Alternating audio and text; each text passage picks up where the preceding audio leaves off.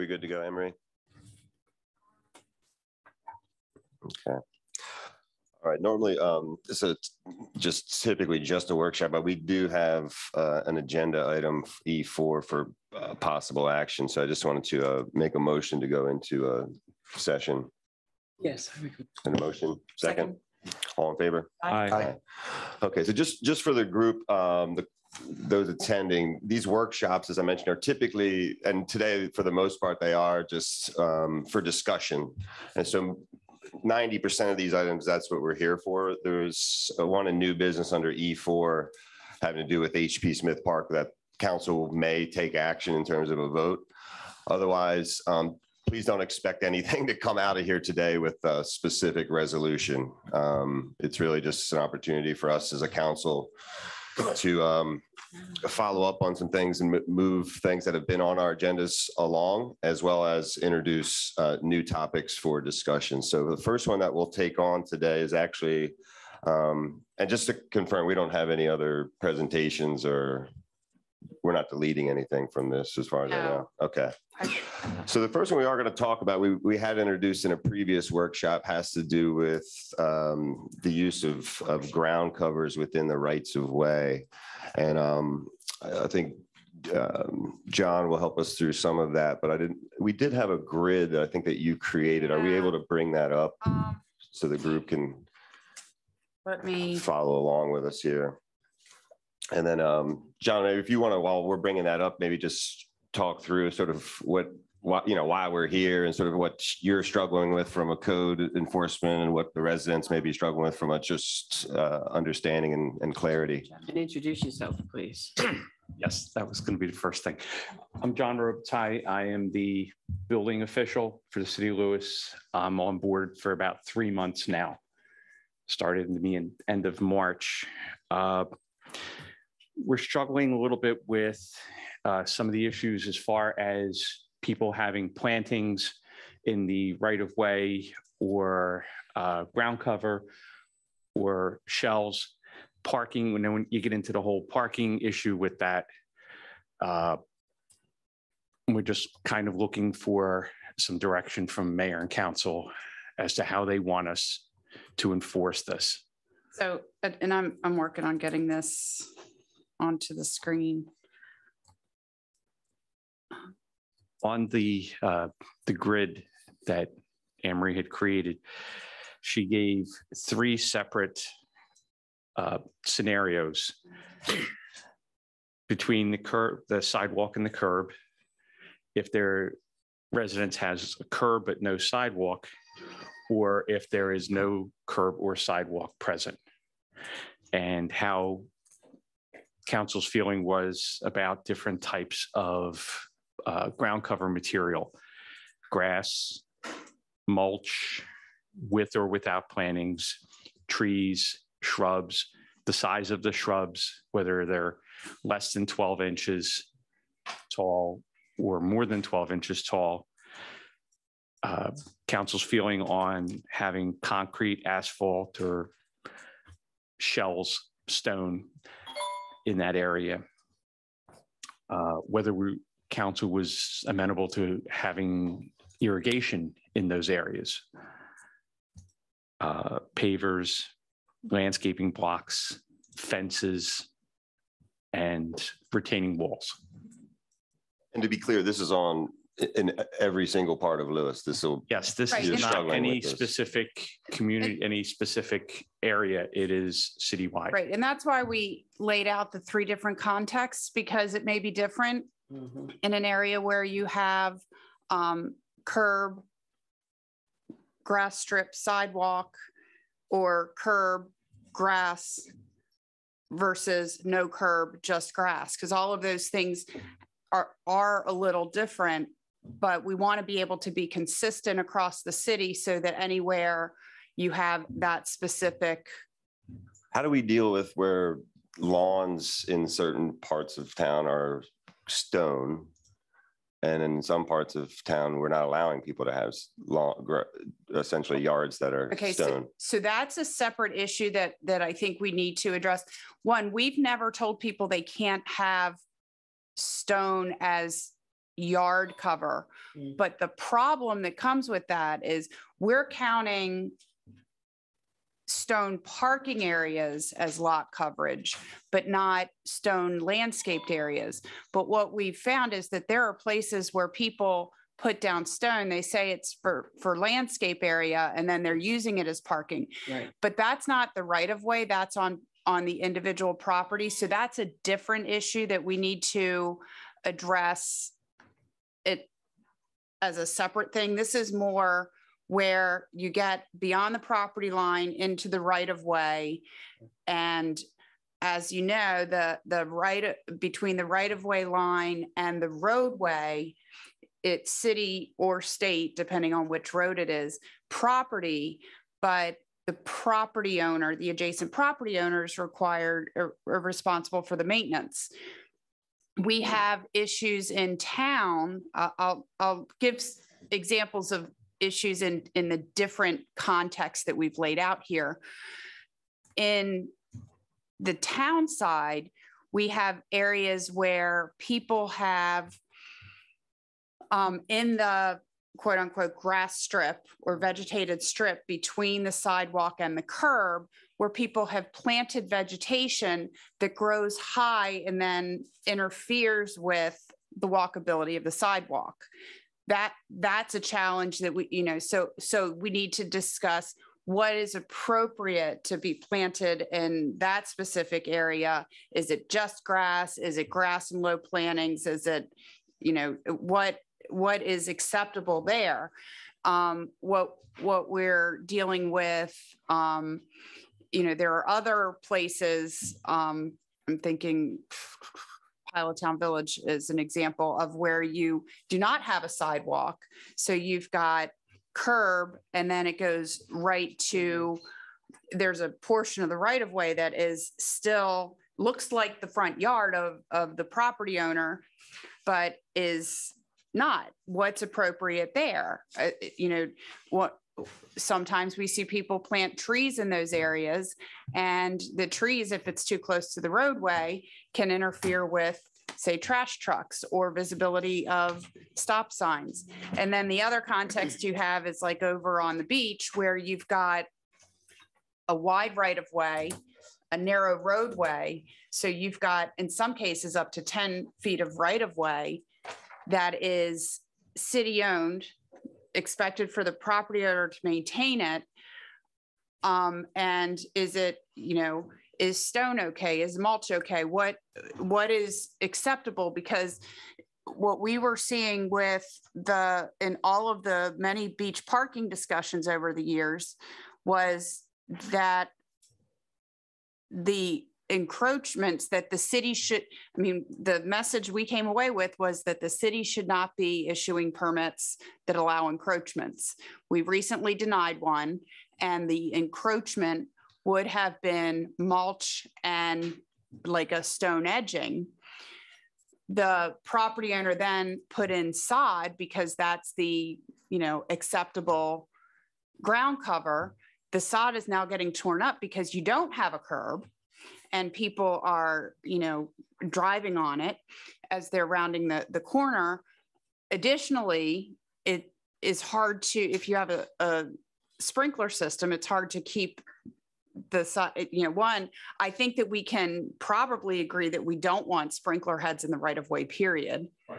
But again, we felt that there are multiple contexts, and it seems that we keep finding ourselves in positions where it's not entirely clear and it's putting us in conflict with property owners. So for the benefit of property owners and for staff and the general public, we wanted to kind of go through and say, okay, in this context, this is acceptable. In this context, this is acceptable. So I'm going to pull it up. I just added it to the agenda.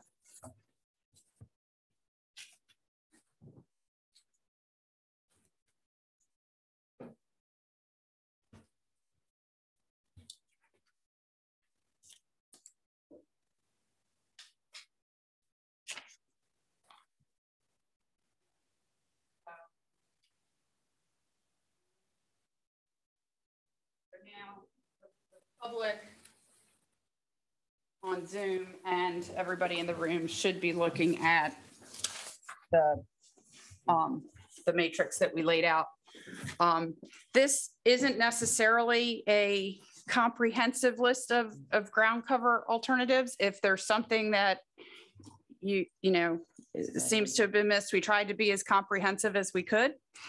But we do believe that these are the three different contexts that we have in town, where you have curb, no sidewalk, curb with side, curb, curb, no sidewalk, curb, no curb or sidewalk, and sidewalk, grass strip, and curb.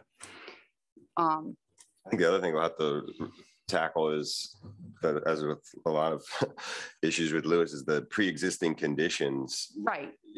How are we going to deal with that as those change or right. And I think pre-existing conditions we do need to deal with, especially when if you determine that certain native grasses below 12 inches are not appropriate in an area, but they already exist, I think we'll then have to have the discussion of, okay, so when does it need to be removed? In the case of the strip between the sidewalk and the curb, that becomes more of an issue than it does if it's not obstructing anything. Right. But we do get complaints from, avid walkers, people with disabilities who need the full width of the sidewalk because they're in a wheelchair. We do get complaints when there is not the proper clearance on the sidewalk. Right. Can I share? So former Mayor Jim Ford sent an email to, I think we've all seen it. And this is a complicated issue. And we're not, as Andrew said earlier, we're not going to resolve anything today because there's a lot of factors. But I thought he captured the theme of this pretty well, in a sense that we're talking about right-of-ways. We're talking about safety and the city operations that are needed, that we have jurisdiction over with right-of-ways, versus beautification, in which residents have planted trees, bushes, whatever might be there. And I think I think there's value in having residents who want to beautify, let them beautify. However, there needs to be an understanding that if it's somehow impacting city operations or safety issues, that the city will have to come back and cut back a tree limb or taller grass. Right. And I think that's exactly what we're looking for is, where a flower bed within the right of way. And we've seen this even when you guys have looked at lease extensions in the past, a flower bed in the right of way that is not anywhere that, people park, or it's not impeding, emergency access. In some cases, council has said, that's fine, it can remain. But when it gets into where it's obstructing, if in an area where it's obstructing parking and it's not an older existing one, it's done, it's new, the policy, the encroachment policy that was approved in 2018 says it needs to be removed. But then, but the other thing that, again, we see happen is people putting, for instance, stone in the right of way that ends up being kind of their reserved parking place separate from their driveway, where really without the stone, that would have been available for public parking. So that's one of the things that ends up creating conflict. Again, where in areas where, like, again, what we see kind of more on this side where there are sidewalks is vegetation that it impedes pedestrian passage, or that that grows out beyond the curb, that then creates an issue for either cars parking, trash pickup, you know, all of those types of things. And we operate with the concept of safety, as Right. Neil said a moment ago. That's why I think it might be an easier way to starting point. tackle it is rather Yeah. than be dogmatic about what can and can't go there, is just create a policy around. Safety. Correct. Right, but if it's nebulous, it's Right. we're gonna keep in Hard- conflict. Hard to measure. Exactly. Anne Marie, have you noticed any situations where the issue is line of sight for safety of driving around corners and other things in the city as well? Oh, yeah. And So typically. Some of with those the- seagrasses get pretty tall and then they, Right. So typically, you know, with tree branches and shrubs, that's, we typically address that through code enforcement anyway. You know, where it's grown in, but, you know, it becomes what's appropriate to plant in a certain location. Because if you do plant a low shrub that grows up to this, and now you can't see the stop sign, or it now creates an impediment to the trash truck turning the corner because it's growing, you know, should that shrub be, is it a matter of trimming the shrub for the future? Again, we're not having people remove shrubs that have been there, but should we say, no, you can't plant a shrub in this area? Just look at it from a height. But it's not always height. Right. It's the Width. it's the width. And it's type of vegetation too. Yeah, right, okay. But it still Right. comes back to city operations, whether the city needs that piece for something, for replacing a pipe, for example, or safety.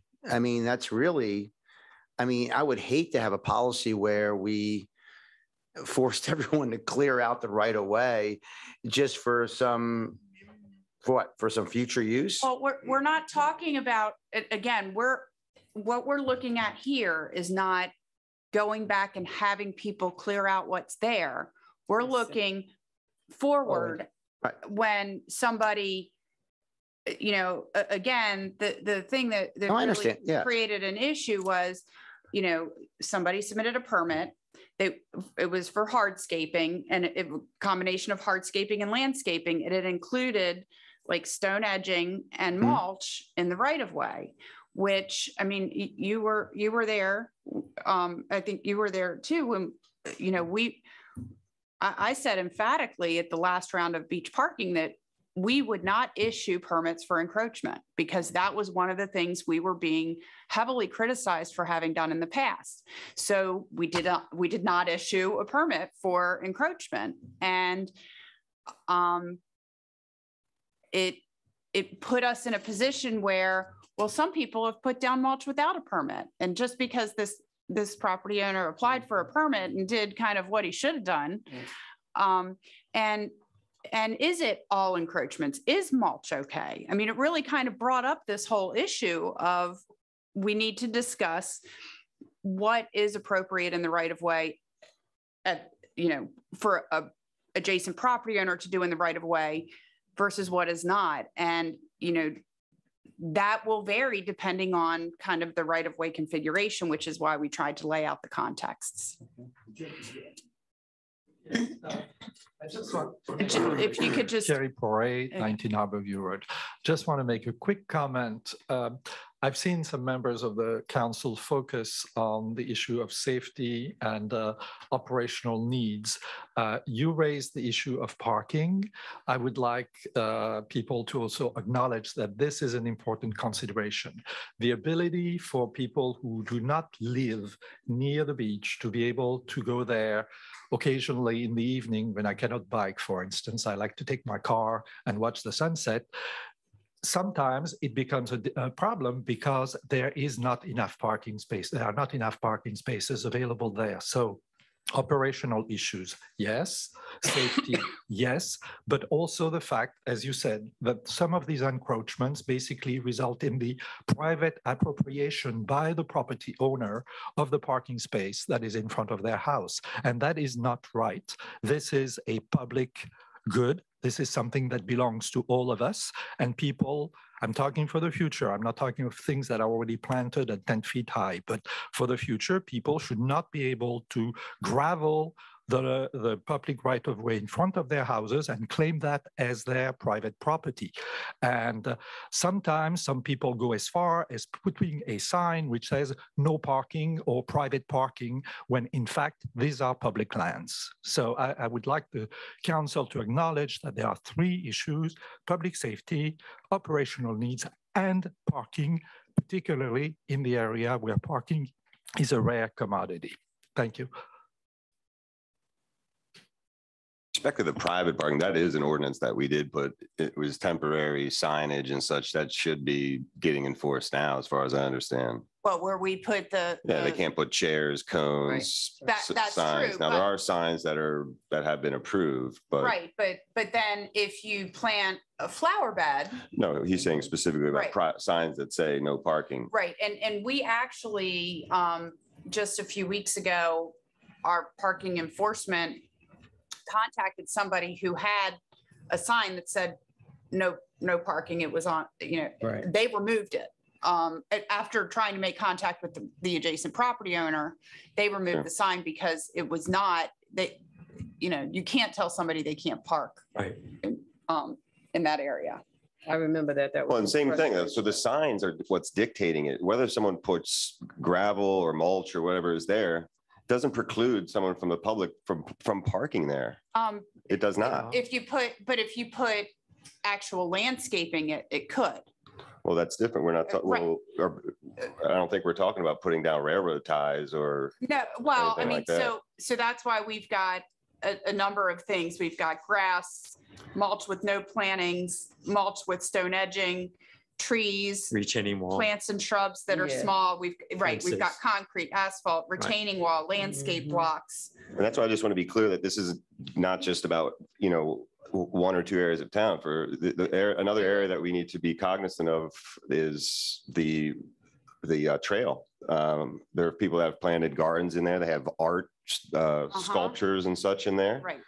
So to your point, that's why I suggest, maybe being dogmatic about what can and can't, and rather than adopting a policy, may be the way to go. I just think you say you put a list, someone's going to come up with something that's not on the list. And there is always the ability, if something's not on the list and you want if something is not permitted to be in the right of way and a property owner wants to do something, they can request a license agreement. I mean, I think at some point I think we're probably going to have to talk about, and we'd have to work with Delta on this, with all of that property along the trail. We may need to talk about a license agreement because people, I mean, It's not the city's. right. away. And there Right. needs to be, but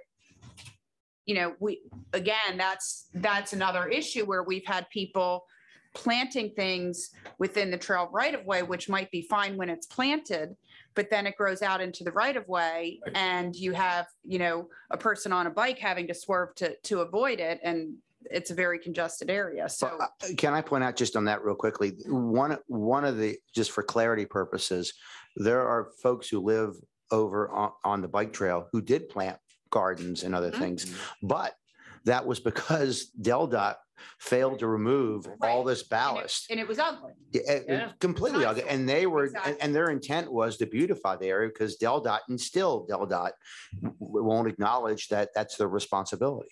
Right. Well, they know it's their responsibility. but They want don't to- have Yeah, the- pick They it don't up have on the it, though. fund. What they've said is they don't have the funds to remedy it. I mean, I would just say, No, they're not doing it. similarly is if they are the city rights of way, the city's not been maintaining those rights of way over the years in certain areas. And so when Well, it but comes time, so the right of way adjacent to your property is Signs the property owner. up to the road is the responsibility of the adjacent property owner. Right. so putting down mulch or other things is a way of maintaining that. Good Right. point. So, and that's fine. But again, I think council needs to make the decision of what are the appropriate things that can go in that right of way?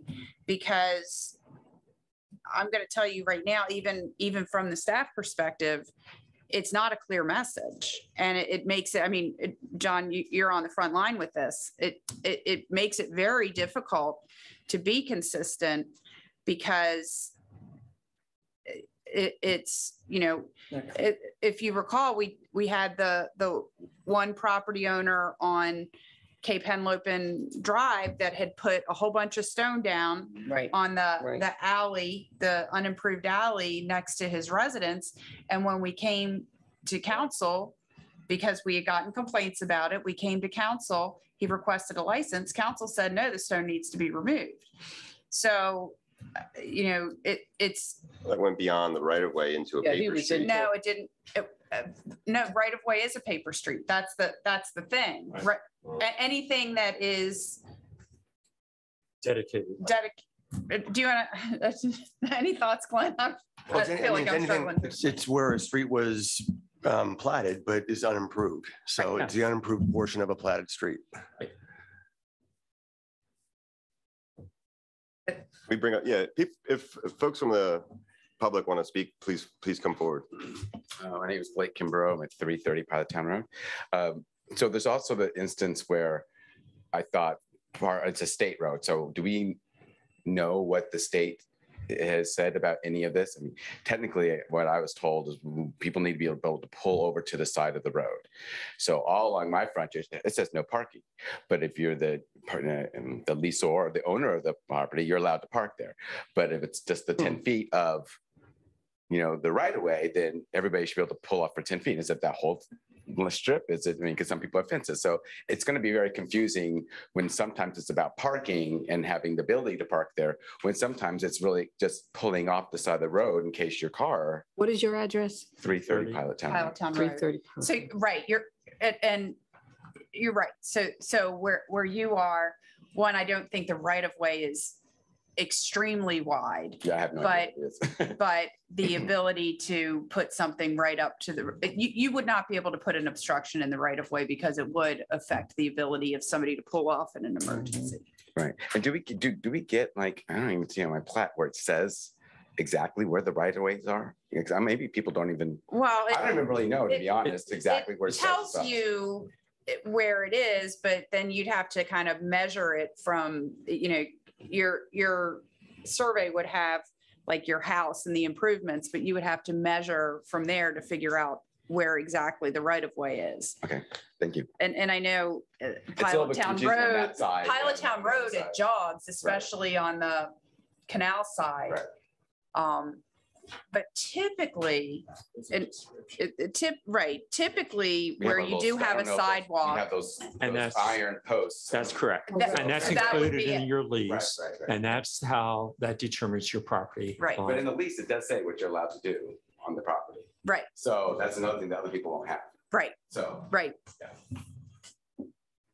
With this grid, are you expecting us at some point to come back and say, yes, no, yes, with these conditions? Yeah, I think that's where we need to get to. John, have you opinion, would you be able to do the same exercise on your side as I have you've done that? I have started that, yes. Okay. I'll create this. Janelle and I sat down and established an initial list. And Anne Marie took it to the next level. Sure. Sure. You've made comments yourself saying like, yeah, grass. I is have fine. my thoughts, yes. Okay. Like say grass, I have yes across the board. Right. For grass, right, for all three of the categories. Mulch, mulch, if you will. Oh, sorry about that. Typo. She was hungry. I was hungry. It was lunchtime. That would be another, in my interpretation, that would be yes across the board also. Can I No speak to that for a plantings? second? Excuse me. Go ahead. You go ahead, please. Is that the mulch with no plantings? Yes, Okay. the second line item. I'm going to speak to that for a second, if you don't mind. Mulch has the ability to float. And in rain events that we have, and we frequently have heavy rain events here, if mulch is floating and being moved off a planted area into a curb line, and it's going to a drain box, that becomes a problem for our stormwater management. Yes, it does. So I would like you to contemplate that and that effect and take that into consideration. Okay. Okay. Thank you. Anne Marie, is mulch an issue for our streets department when the street sweepers Well, it'll Navigating. sweep it, but Does it damage the equipment? it doesn't hurt the equipment. Okay. But I think from, to Tim's point, one of the things that we've talked about for a number of years that we know is coming but isn't here yet is what's called an MS4 permit under the Clean Water Act, which is Municipal Separate Storm Sewer System. That's the S4, which is a requirement that municipalities have a plan for improvement of the quality of runoff. So a huge part of that is reducing what goes into the gutter and then ultimately the storm drain system and then gets discharged. So I think to Tim's point, mulch is something that council will need to discuss whether it's appropriate because of those issues.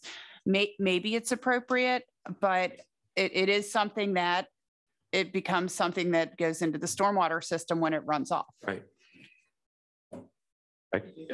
To that effect, then, a stone edging around the mulch would limit the amount of mulch that would be carried into the third line item. Right. Would be limiting the amount of It would mulch. inhibit the flow. Right, I agree. But then you get into, I think, the size of the stone. How do you describe it and maintain that also? And I'm not prepared to discuss that. Well, that's what I was because gonna say. Let's not know. get into that Yeah, today. I don't want to Yeah. get into that, but I'm just reacting to that. No, I understand. I And think you're what right. you're bringing up is it's a lot more complex, It's much which more, is yes. why it's very difficult Exactly. Yes. I feel to his do on the pain fly. Right. and his crew's pain. Okay. I feel So it. you endorse the stone edging? Yes. And again, we could have a side conversation and kind of figure out the parameters for that. Right.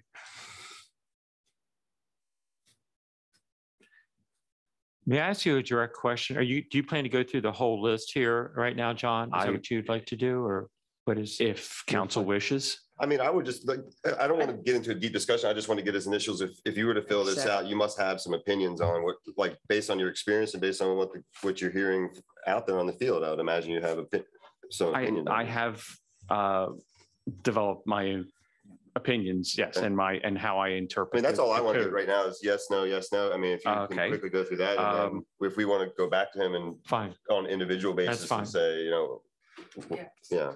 I Thanks, think John. getting the big picture might help so that Yeah. then we can determine what those Exactly. parameters What are around his it opinions is. now? Yeah, exactly. Please go ahead, John. Okay. Let's run down Yeah. column then. Exactly. I like that. So between the sidewalk and curb, starting with the trees, I would say no. Okay.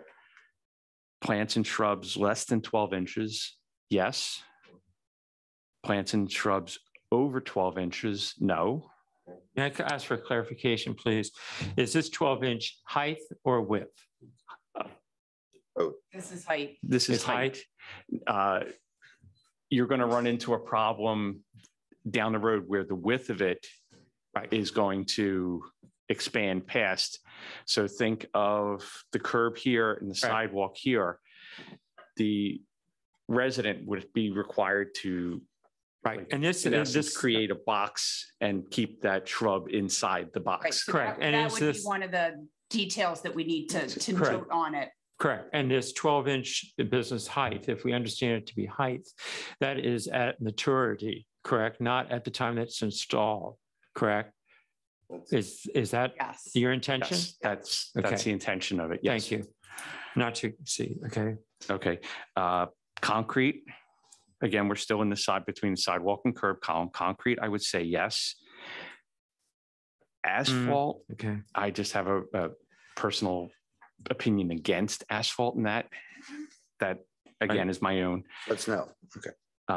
It could be done. Right. I think concrete or planting would be much more aesthetically Right. pleasing than asphalt. Stones and shells would be yes. Irrigation, no. Native grasses less than 12 inches, yes. Pavers, yes. Landscaping blocks, yes. Fences, no. And retaining walls, no. Okay. Curb with no sidewalk? Again, grass would be yes.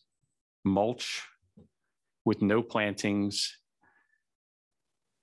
I had originally put a yes. I've changed that based on Tim's comments. Mulch with stone edging, yes. Trees, no. Again, trees are just, they're just going to be too big for that space. We'll talk about it later. Right, and if the city plants street trees, that's on one them. thing. Yeah. One of the other issues we've had with trees is if a property owner plants a tree in the right of way and then, 10 years later, the house is sold, we often have the next property owner complaining to us about the street tree that's in front of their house. Right. That is not They- really one of our street trees. So. Okay. Trees, I had said no. Plants and shrubs less than 12 inches, yes. Over 12 inches, no. Concrete, asphalt are both no's. Stone or shells, no. Irrigation is no. Native grasses less than 12 inches would be a yes. Pavers would be a yes. Landscape blocks, yes. Fences and retaining walls would be a no. No curbs or sidewalks. Yeses for all the, still on the mulch. Yes. Okay. Okay. Moving down to trees would still be a no. Okay. In essence, my thoughts would be the same as the middle column. Middle column. Okay. Oh, okay. Fair enough. Okay. All right. So in the just for interest of time. clarification, this is your opinion. Some of it's code enforceable now, some of it's just is not, but Yes. it's your opinion. Okay. All right. Anyway, yeah. And if there, let's let Dennis go and then we can have you come up again. Good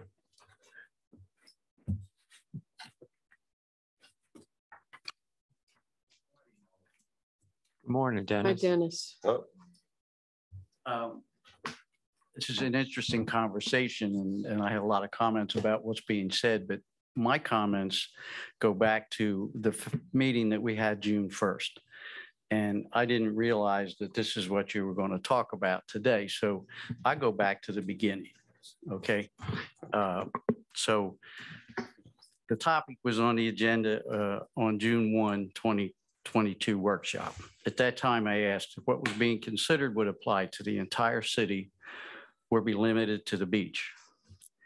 The response that would be applied to the entire city, which is what you're doing today. Okay.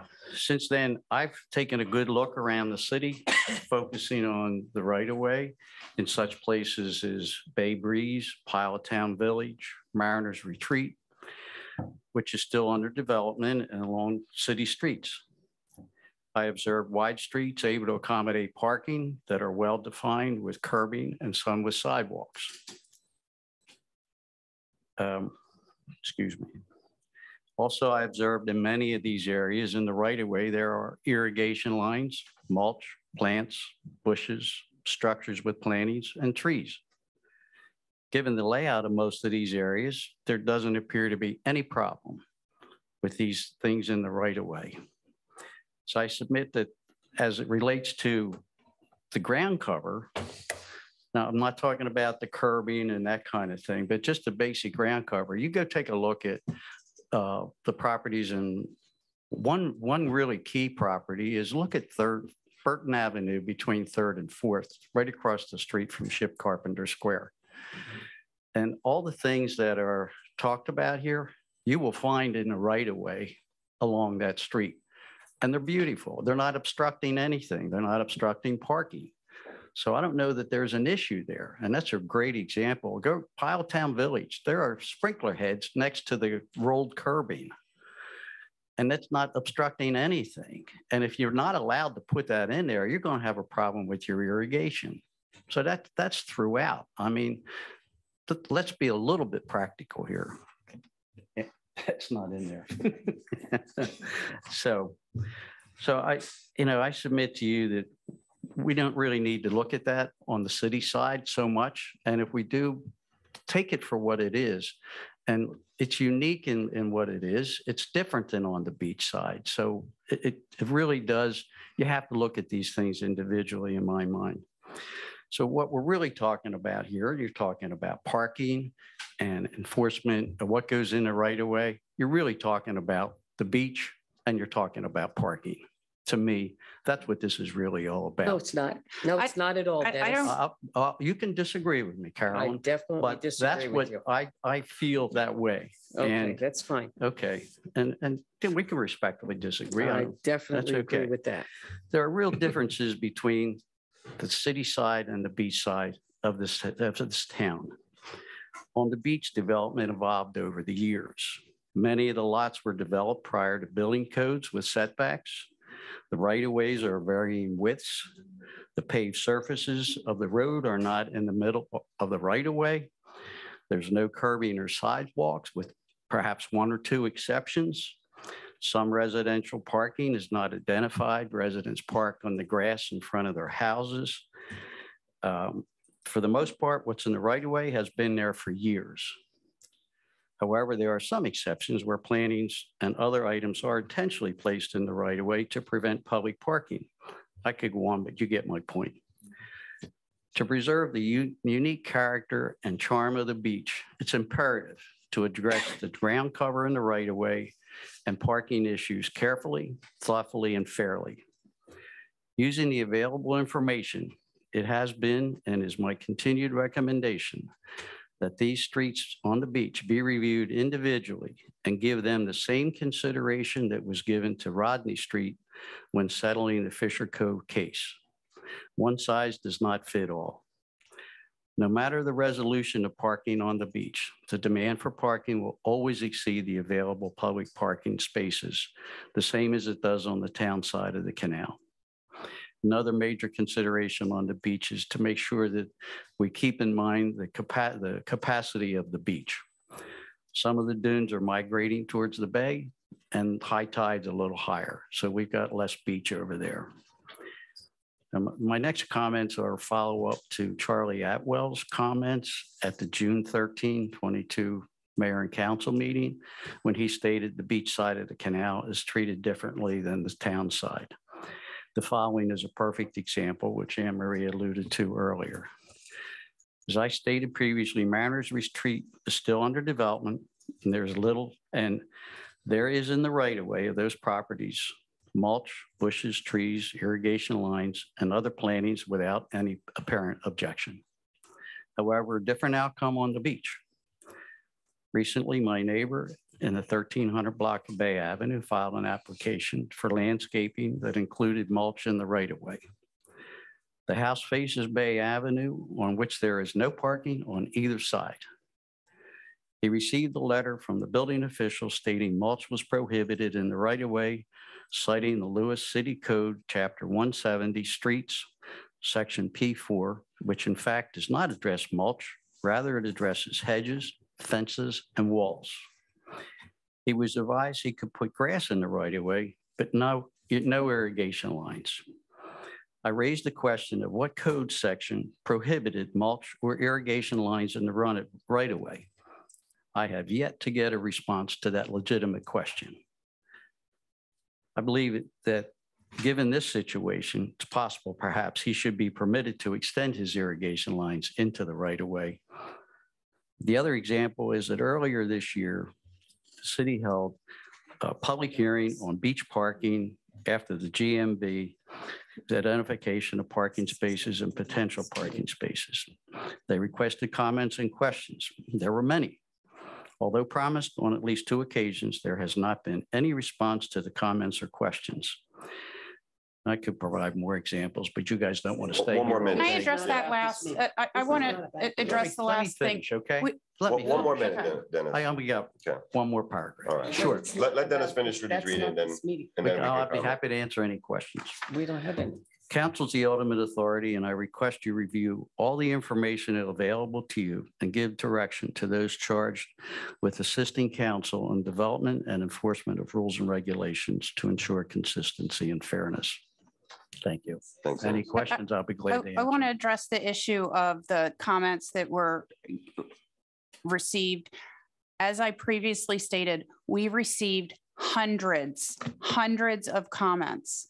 We had Melody go through each comment and categorize them so that we can have comments on similar items together so that we're looking at them in a coordinated fashion. She literally just handed that off to me a couple of weeks ago because of the amount of work. I have been very clear that we will share the comments and the responses, but that with the volume of what we received, we were unable to do it to have anything cohesive to put forward before this season, which is why we gave a plan of what we would do for this season and then pick up kind of reviewing where we left off after this summer season. The other thing, when you talk about things like irrigation, I will say that is an operational issue because the right of way, there are times where we may need to get into the right of way to address an infrastructure issue, or where you don't have curbs, or even where you do have a rolled curb. If an emergency vehicle, a trash truck has to make a turn and there's other vehicles, those things can get damaged. And then the property owner is looking at the city to repair the damage. So I don't think that it's correct to say that we're not looking at this on a citywide basis, that we don't need to look at this on a citywide basis, because and John, you can attest to this, we have issues citywide, yes, but the issues change depending on what that right-of-way cross-section looks like. Yes. So I do want to move on. I mean, let's wrap this up because we've been in this for 45 minutes. So if there's any comments from the table, we'll take those. And then is there anyone online? Terry, you've had a chance to comment on this subject. So we'll are there any? I have a quick comment. I have a question. Okay, so let's start with Carolyn. We'll I just simply want to say that this issue is not just the beach. We've made that quite clear, that this issue is the city. Most of the comments that I just heard had to do with the beach. That is not what we hear. Kim? I just want a clarification, please, John. On this list, it mentions pavers, and then it says landscape blocks. What's it? Can you tell me the difference between landscape blocks and pavers? Basically, to me, in my interpretation, it is the size of the stone itself. A paver is characteristically only just blocks were like the ones that like Belgian blocks that you would stack for a retaining wall or a thicker block. A paver is usually only 3 or 4 inches. I understand what a paver is, but that's where a block would be a larger, something that could be stacked or set or placed side by side, but it is a thicker 8 to 10 inch, maybe thick block. So the issue there then that you're raising, I think what distinguishes a paver and a block is the height that is, which would be exposed. The size of the material. Flush with the ground or not. Flush with the ground. Whether it's flush. Correct. Yeah. And how much soil is excavated to be able to put your bedding material down to install. Got it. Thank you I just wanted that clarification. Thank you. Yeah, and just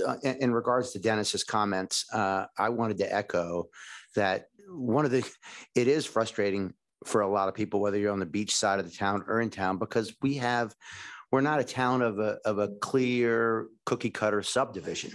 I mean, we have unique streets that are, literally a block away. One will be 3 feet wider than the other. And so Dennis is right about going street by street, and certainly in Lewis Beach, it's bizarre how it was constructed and where there are dangerous areas and where they're not. And so I just wanted to say that, I think we have to look at all this citywide, but citywide, it's all different. And this is what makes it time consuming and challenging, because there's no uniform way to look at. I mean, you literally almost have to go street by street. And any And I understand Anne Marie's desire to give the staff clear guidance and also the public clear guidance. And so when the city staff goes out and explains to a property owner, this grass needs to be shaved, cut, whatever, it's impeding progress on the sidewalks, they need to have clear guidance that they can show a document that says, this is why I'm here. So that the pushback is not as virulent as, oh, okay, I understand. We need to give them the tools to do the job. Right, and that's what this is all. So there's no comments from the online folks. What I was going to ask is, there's no issue with us. It's not a public hearing, but we can have the public use this same document that's as an attachment to give us back comments as council. Is there any issue with that? No? We have two things in the chat. So all right. Is this working? Mm-hmm. Okay. Can ground cover grid come down from the, oh, never mind. Yeah. Okay. Any issues involving stormwater impacts need to be discussed with BPW. Okay, so that's Tom. Okay, fair enough. So that's what I was going to suggest. If there's no issue with us using this as a document, one second, Terry, then I've encouraged folks to get this off the agenda. Maybe we can actually make this on the city's website as an area where people can use this and maybe submit it directly or email it to the city. We can set it up as a comment, as a form, I think. Yeah. On the, and like Anne Marie said, I don't think this is an exhaustive list here, but so, you know, where you can there may be something that we comments. totally missed that needs to be added. Sure. And I don't think we're going to have this, folks, for a July 11th meeting, obviously. So we're likely to have this on the next workshop. So that's why I think that's a good next step. We have a framework. We've heard from our building department around what generally, you know, we'll call it common sense or common practices or uses. So I would encourage the public to give us back their comments. Terry, last word for you, sir. Yeah, I'm coming back to the list. I mean, the three items that I really object to are concrete, asphalt, and shell and stone. For me, the idea of dumping concrete or asphalt on what is presumably at this point the pervious surface is absolutely horrible. And it's equivalent for me of dumping oil into the bay. We don't need any more concreting and asphalting of the city. And if there is a right-of-way which currently is comprised of pervious material, it should not be replaced with impervious material. Now, arguably, we're not talking of thousands of acres there, but still any square inch of concrete is too much. And then when it comes to the shells and stone, we're going to encounter the same issue that I've raised a few minutes ago, which is once a property owner creates an area which is encroaching and which is where he has put shells or stones or similar gravel materials, yes, even if there is no parking sign there, people who drive there do not feel that they can block off that space. And if they do, inevitably, if the owner is there, the property owner is there, is coming out of his house and is starting a confrontation with the person who is blocking that patch of stones or shells, because he feels that it is his parking space, even if there is no parking space. So I think all the material that is put there in the public right of way should be green material. Okay. Thank you, Terry. Green material. And others, as I said, please use this document to communicate or emails in general. We welcome pictures, otherwise, other situations. So the next, hopefully this next one will move along a little quicker. This is just an update of a 5-year review of a comprehensive plan. If we could bring that up. And this has been a process that we did involve an outside consultancy to walk the town through a workshop. So we've been into this for a few months now, and they're starting to distill it down a bit further into a few buckets. So I guess we've got Savannah is with us by Zoom. Do you want to see Savannah or do you want to see the document? Let's split screen. Yeah, is there any way that we can split screen it or? Yeah.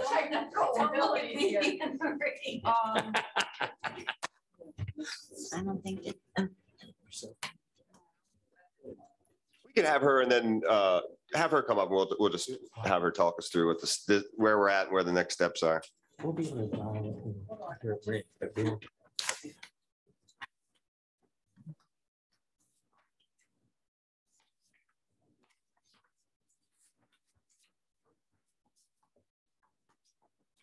Right. I can't figure it. So who do you want Savannah? Yeah, bring her up. Yeah. I tried. Technical assistant Janet was trying to help. Hi, Savannah. Can you hear me? Yes. Hi, everyone. Actually, would it be possible for me to share my screen? Yeah, that'd be I put great. together a short presentation to kind of walk you guys through the process. That'd be great. Chip, would you turn down the lights, please? So you just want to maybe also light just over here. maybe your slides will do this, but introduce yourself and sort of the role that you're playing for the city here. Sure. Just as a technical piece, it's still saying host disabled participant screen sharing. While that's getting figured out, my name is Savannah Edwards. I'm an associate planner with the Rossi Group. Again, as just mentioned by the mayor, we were hired as consultants to kind of walk you all through the comprehensive planning process and providing a 5-year update of the comprehensive plan, which will actually be an addendum. Okay, I think I can share now.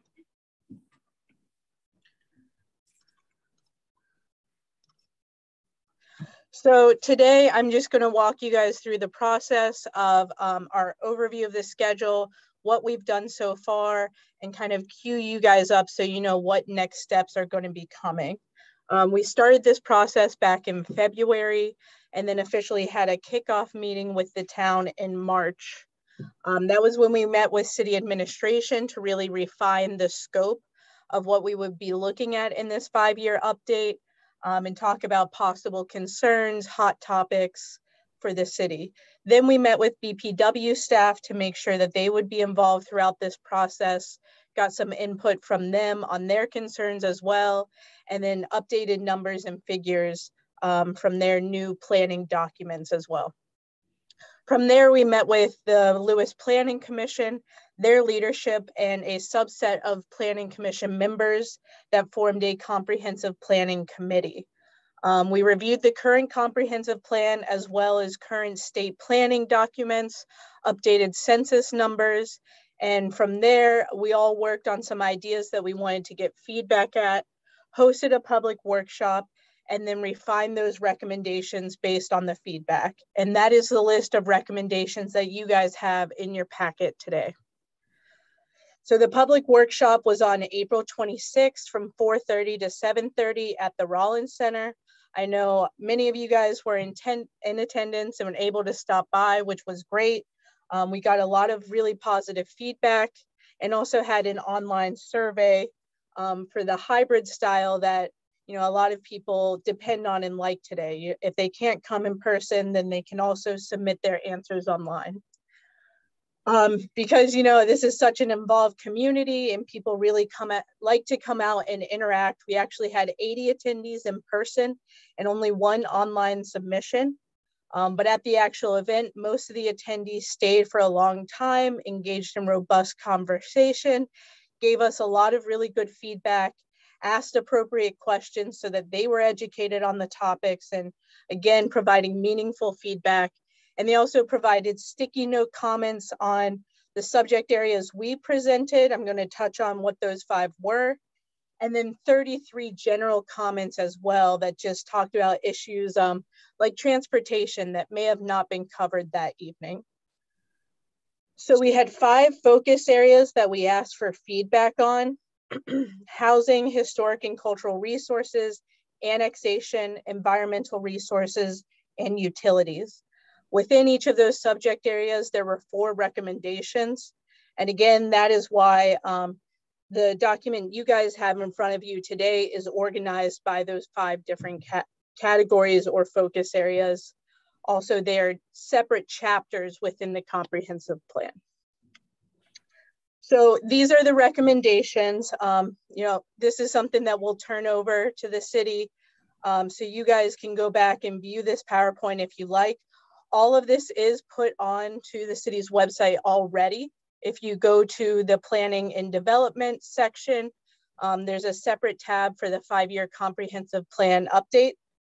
But the green boxes are the recommendations that we move forward with and are included within your packet today. So they generally had very positive or generally positive feedback on them. We also received many comments, as I stated. Again, these are available on the city's website. Historic and cultural resources, we had a couple of recommendations that received positive feedback. One of them was mixed feedback, and we decided to expand that to the entire city and really define it a little bit better. Annexation, we received generally positive feedback on 3 different areas for prioritizing and incentivizing annexation of those separate districts into the town.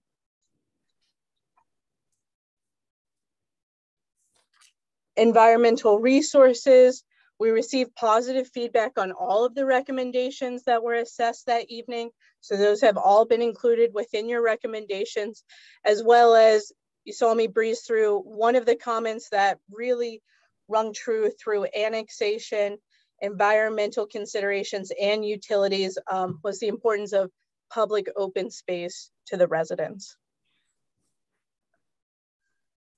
For utilities, we received mostly positive feedback. A little bit of it was mixed though.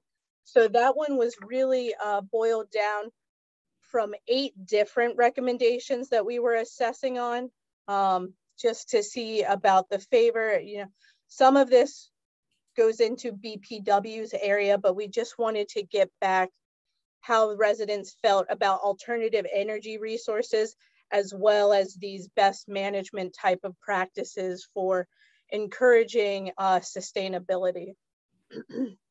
And like I was saying, we boiled these down into 2 recommendations that are more overarching and flexible for the Planning Commission to work on. So this was the list of recommendations based on, you know, what was boxed in those, what had positive feedback. I worked with the Planning Committee, leadership from the Planning Commission, and your city planner to really refine these into this document that you have in front of you today. So there is a list of 13 total recommendations that the Planning Commission voted last month to approve, to continue to work towards these over the next 5 years before the next comprehensive plan is going to be developed. And there were 2 recommendations that were kind of dropped from the list. That was that the LPC will recommend that the short-term housing committee that has already been established will investigate the concept of accessory dwelling units and conduct public outreach to establish what restrictions may be appropriate. And then LPC will continue to work with H-Park to assess whether regulations on historic properties are sufficient and or too stringent. So like I said, I wanted to leave today with kind of queuing you guys up for what the next steps in this process are. You know, right now we're in the month of June. We presented the draft recommendations to LPC this past month. They approved those, so we have those set. Now we're gonna work on finishing up the draft narrative within house, then bring it back to LPC so that they can set a public hearing next month. And then after LPC has a public hearing, we'll also have a public hearing with mayor and city council. Once their recommendation moves for you all to adopt the addendum document, you will have a public hearing. At that same time, we'll be submitting to the state for a plus review that will happen in October. And then once again, the document will come back to mayor and city council, and we'll ask for actual adoption to occur. So I know I breezed through that really quickly, and I can stop sharing my screen now. Savannah, But if you guys have any questions. Can you back to the timeline slide? Because I just want to make sure that mayor and city council understand to make meaningful adjustments or comments if they wish to. Yes. What is their window? Because obviously when it comes back for adoption, we don't want that to be nope, we don't like this, or you missed this. Yeah, so there's 2 really good opportunities over the next couple of months. The first would be the public hearing with the Lewis Planning Commission, which is planned to be held in August. And then second, a public hearing with mayor and city council. Again, in between that time frame, if you guys would like this to come up on one of your workshop agendas or an actual mayor and city council meeting agenda, just to be discussed, include any comments, we could also include that again over, next month, August or September. What kind of buffer is built in for the time you get to the end of that time to when it's submitted? There's really not much buffer left, is there, Savannah? Okay. There's not much buffer, but I think Anne-Marie can attest to this, that typically the state is not going to penalize you in those last steps. If they know you are working towards adopting a addendum or your 5-year update, they're really not going to penalize the city or hold it back from approval too much.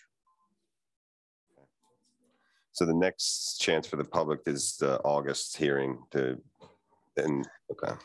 And we've had at every monthly LPC meeting, this is an agenda item, and the public is welcome to give comments. So at the July Planning Commission meeting, there's an opportunity to make comments as well. So if anyone wants to ask questions about the process, I'm happy to take those. Otherwise, there are going to be a couple of opportunities to give comments on specifically to the recommendations. And again, where you can find that is on today's agenda. There's a list of, as she said, there's 12 broken down into basically 5 or 6 different buckets and 2 that they didn't choose to adopt. So please continue to participate in that process and give your feedback there. Savannah, anything else from your side? Nope. All right. Thanks for joining us today. Absolutely. Thank you, guys. Anne-Marie, can we get a copy of those charts? Yes. Okay, so We can get the, I believe Janelle just had sent it out to the Planning Commission. Am I right, Glenn? I remember seeing that before myself. Okay. all right, so moving along here, I think the reason most are here is for a new business discussion. E1 regarding renewal process for canal lease extensions. So I know Khalil, you've been following this. I don't know if you just want to introduce this to why this is on here today. Yeah, this is not unusual for Lewis. As we all know, many properties here are leasehold properties, particularly Lewis Beach, who has 99-year leases. However, we're learning more and more, at least I am, that there are properties in town that have leaseholds associated with them as well. In particular, regarding Pilottown Road, there are 13 properties that have leasehold components to them, that being the property from the road, Pilottown Road, towards the canal, to the canal. And some are, of all the properties there, some are held in fee simple completely. Some have quit claim issues or structures, and 13 have leaseholds. The reason this has become a little bit more urgent than others is these leaseholds expire in 2025. And so the mayor and council, at the prodding of many folks who are impacted by this, are starting to take a closer look on how we move forward with these 13 leaseholds. Currently, those leaseholds pay a fee to the city, I think ranging between, I was told, Anne-Marie, between $200 and $800 roughly. $350 to $1,050. So $350 to $1,000 is the range. I know there's concern that, well, there's always concern with certainty. And I think any property owner wants to have certainty that their access to their land and their leasehold or even ownership is secure for the long term. So we have, I know Andrew and I have met with a number of residents who were impacted by this, and property owners, I should say. And so it's come now to before this workshop to try to develop a plan forward. And that's where we are right now. And I think the plan forward would entail everything from, oh, I should say the prospective ideas moving forward would entail anything from property owners saying, oh, I'll just wait till 2025 and, you know, just assume you're going to renew that and I'll just continue paying my $350 to $1,000. Or there could be proposals which we've discussed where we actually take a look at that and update the lease payments to reflect current market values and give property owners the option to renew sooner and potentially at a longer term lease. And another option, which we haven't really discussed that much, would be potentially to offer the space, the leasehold to the owner for purchase, outright purchase, so they could become, you know, own all their property in fee simple. So those are all things on the table that obviously, again, I want to stress there's no decisions made, but conversation has progressed pretty quickly. And I think that's where we are right now. Coach, could you bring the lights up a little bit? I don't think that we're not looking at any, okay. Wow. Wake up, everyone. Yeah. No sleeping. We're just interested in comments at this time, right? I mean, I guess the thing that for discussion is how is it that some are on fee simple? Glenn, I don't know to what extent you may be able to provide some context from your experience, like it's those that are fee simple versus those that are still remain on leaseholds. I don't have a good response to that. There was, so I found a file from 2006, 2007, where our prior solicitor had done some degree of research on some of the title information. It doesn't necessarily state where or why some are on leasehold and some are fee simple. But apparently there was some history where the city or the state actually was the owner, and it was not part of the Warner grant, but it was the state, but similar to the Warner grant, the state was the owner and the city, the custodian, and the city had the right to do as they wish. So that's kind of where the leases came from. I know there was one piece of litigation in the 2000s, or it was it the 90s or the 2000s, where a property owner had done a quiet title and the city objected. And that is one of the leases. So one of the leases is based on somebody trying to claim the property and the city objecting and then ending up owning the property, and it's now under a lease. So that's pretty much what we've been able to determine in terms of the And also to be clear, those that are leasehold, they pay a fee for that license, but they pay county tax, but they are not paying the city property tax. But those that are on fee simple lots are paying both county tax and a city tax. Correct. And the original lease specifies that the county taxes are to be paid. Okay. I think another thing that I just like clarity on, as you look at the county tax maps, it seems to be for even those that are on leaseholds, it's giving them credit for the entirety of we'll call ownership. It a land hook. Mm-hmm. So, you know, for some, not all. Why is that?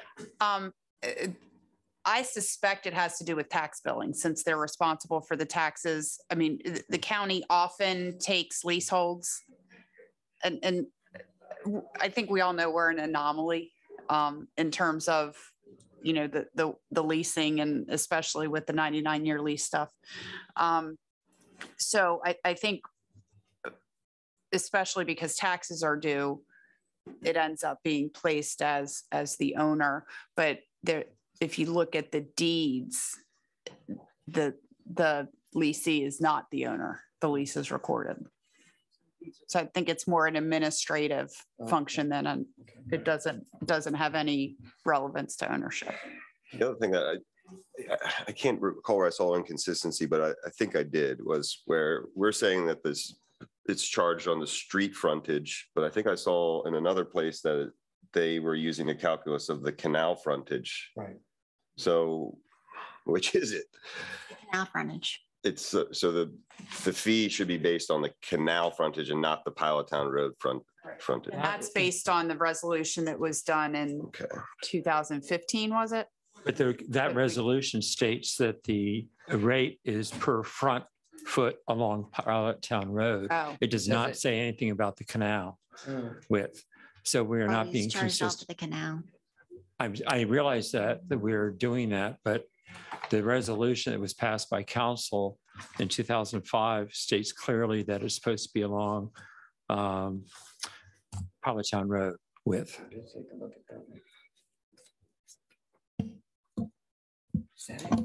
So, but I guess that the question is going forward, what is the, Well, that's what I mean. how do you want what it? calculus we would use this if it's the policy is street frontage. then- Well, but that, again, that was the policy at the time. And part of it was setting all of the leases to expire at the same time. So that if the city decided to take a different approach to valuing the lease, Right. that it would be done consistently and applied to all of the leases rather than a patchwork that Right. would. And the other thing that's true here is that this resolution has not been modified or changed since it was effective in 2005. So this is the governing document for our policy, is what I am suggesting. Okay, that's all we have to go on. That's a resolution. A resolution's binding.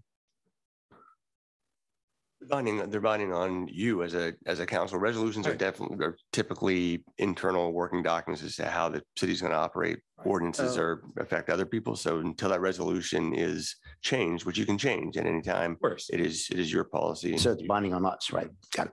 Right. There was no language in there about when the trigger for the renewal. I mean, that's ambiguous, right? It's just that the renewal comes up in 2025. It doesn't say. It doesn't say anything about when we were meant to discuss a renewal. No. So it can be. It's September of 2025. Yeah, that's just is an expiration. Is the expiration date. So you can change it anytime. You definitely want to do it before Yeah, that's what September I'm saying. 25. That's what I'm saying. We're not beholden to say wait till Right. 2024. No, we don't. We don't have to wait. Yeah. No. Right. Right. Okay. Yeah. So I guess what are we So- trying to figure out coming out of here today, which is what are we using as the calculus? I think we as a council may probably not appropriate to do it in this setting to discuss whether the option to sell is on the table, because in essence that becomes a negotiation with the city and the buyer, correct? Oh, yeah, no, Right. No, that's information that can be discussed in executive session, obviously, because it's the sale or acquisition of property, which is allowable. For that, we would need I assume appraisal survey. We need surveys done, or can we rely on the? I think there's a few things we'd have to do. A couple of pieces of information the council would want to know is one is it subject to sale? Is there something that's in the chain of title that prohibits you from selling it and it must remain a leasehold? That'd be one. Two would be, sort of just a more general discussion about whether you would like to sell or not sell. And then if you get to a point where you think selling might be an option, then I think an appraisal would probably be appropriate. I think one of the other things that needs to be considered here is how we ended up with the mix of leaseholds versus fee simple ownership. And I think it would be a worthwhile exercise for us to delve into that history and really understand how we ended up with this mix. It will be a time-intensive effort, I think. It's not something that anyone's going to be able to just put together very quickly, the results of that study, but I think it'd be worthwhile to understand how we got where we are. I guess my question would be, there would be significant cost in doing that. Of course. So is the cost worth what is it worth the cost? Does it affect how you would deal with it in any meaningful way? And that's a question for you. I'm just bringing I it up. understand. It's a question for And I wonder council. what that means in terms of, we know that we do have these 13 portions. How would that affect our decision-making as we go down the path? Would it alter any of the decisions that we might consider because we knew about the history? Or are we looking forward to seeing what we plan to do about leases or any other matters? So we need to look at the cost. Yeah, I think we need to look at the cost. I'm concerned that if we, played out a study like that, it could be very costly. I mean, I've done a bit of research myself, and I'm not paying myself, but I'd like to look at that as a question before we even consider that idea. I don't know. I may have a little bit different view. I don't know how the history of, we know there's 13 leaseholds, and the history isn't going to change that. I don't see how that's going to change that these 13 are not leaseholds. I think it would be very interesting to learn about that and how that all came about, because it is kind of unique and different. But I kind of see a little bit of a time issue here as well, in that, as Anne Marie mentioned, these expire 2025. I think we need to have a plan in place much sooner than that. And a plan meaning options for the property owners to pursue. Absolutely. Whether it is waiting to 2025 because they would prefer to pay $350 to $1,000, and they're willing to risk, maybe a new council may have different ideas. But in my conversations, I think there's a number of people of these 13 who would prefer to have more certainty and renew these sooner than later, and even at a more reasonable market rate. So the question I have is, what the algorithm are we going to? Well, I think we talked about, Tim mentioned the resolution in 2025 talked about frontage on Pilottown Road. Ellen Rain has talked about that being on the canal. Right. And then we simply do a survey. I think we talked about this previously, appraisal. And we can extrapolate from that, based on frontage, what each property is. Well, and I guess the question is, because typically an appraisal is going to give you the value based on acreage or square feet.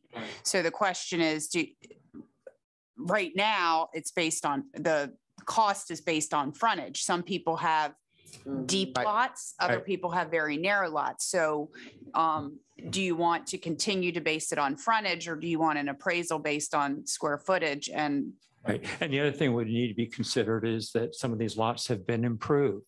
There are structures, they have utilities, and that will affect the value of those properties. And that would need to be, we don't own the improvements. Right. No, I understand the lessee does. Yeah. I understand. And that does affect, if that property, if that lease was to be transferred, that person would be compensated for those improvements. That was my question. Yeah. Can you introduce yourself and your address, please? 346 Pilottown Road. I'm sorry, what was your name again? Gregory Del Coco. Thank you. That was my question, is the leaseholder puts in hundreds of thousands of dollars to improve the property. Would it go off of square footage, or are you going to do an appraisal off of, oh, golly gee, look at this property now, it's worth 5 times the amount that this one was, because that person has spent time, money, energy, and et cetera into making those things. Well, the appraisal can be done so that you have a land value and an improvements value. And are they being taxed on the improvements?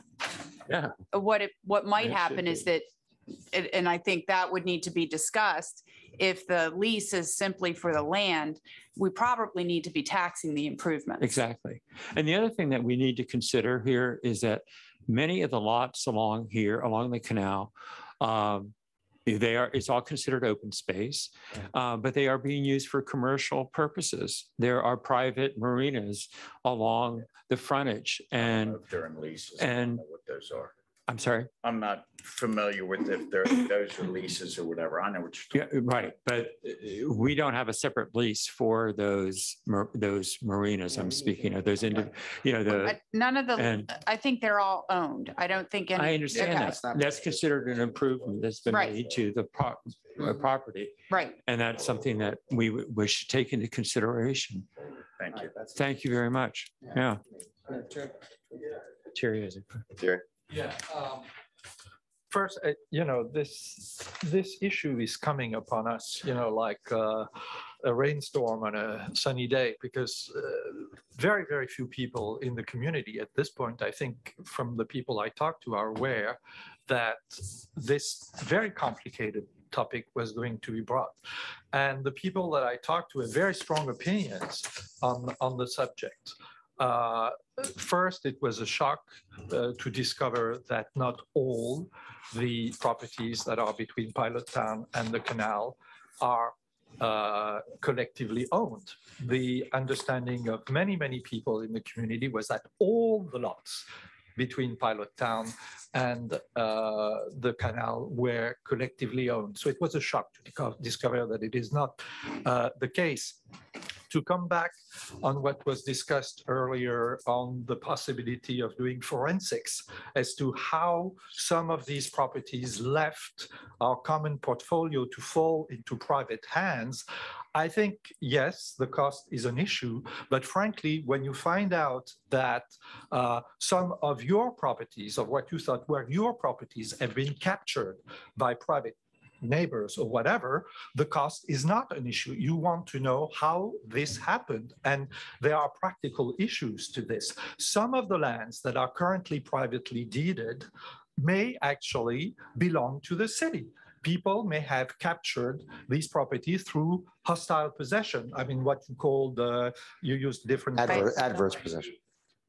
Quiet title. Quiet Quiet title, okay? And in 2005, if I understand Anne-Marie correctly, the city fought to regain the property that had been improperly titled to a private owners. Well, there may be other theirs, and there may be statutes of limitations, which give us only a limited time of period of time to reclaim what belongs to the city. So, maybe we will need to use volunteers to do the research, but I feel that it is very important that the city doesn't let its patrimony escape, particularly valuable land which is on the canal. And I don't say valuable from a monetary point of view. That for me doesn't matter, but that valuable in terms that this is one of the most beautiful and scenic areas of the city. And we cannot let these lands fall into private hands if they have actually been conveyed through hostile acquisition or some other form of legal mechanism that nobody is aware of. So the current complete fog in which we find ourselves, for me, is totally unacceptable. I think the people of the city deserve to know what is owned by the city, what is owned by private interests, and how what was at some point collective property became private interest at some point. This, for me, is absolutely essential. The other thing is, and I think from what I just said, you can understand where I'm going here, the idea that the city would dispose of those lands which are along the canal, which are one of the most beautiful scene in the city, to put them into private hand is absolutely abhorrent, okay? It's absolutely atrocious for me. The idea that anybody in the council— Gary, you realize the zoning wouldn't change. It's not going to change from open space to something that they can build a structure on. That part doesn't change. I understand. And there are homes along there that are owned. I understand that. But as Tim said earlier, we've already had many encroachments there. Some of the property, the buildings that have been built there are transparent. There's screen, you can see the canals through. I mean, I should say see-through instead of transparent. But some of the structures are completely opaque, and actually they spoil the view for everybody who walks by the canal. So that for me is a problem. And if it becomes private property, it will be de facto, maybe not de jure, but de facto, it will be much, much more difficult to prevent the construction of additional I don't know what these structures are called. They're definitely not sheds, but houses. Zoning would remain the same.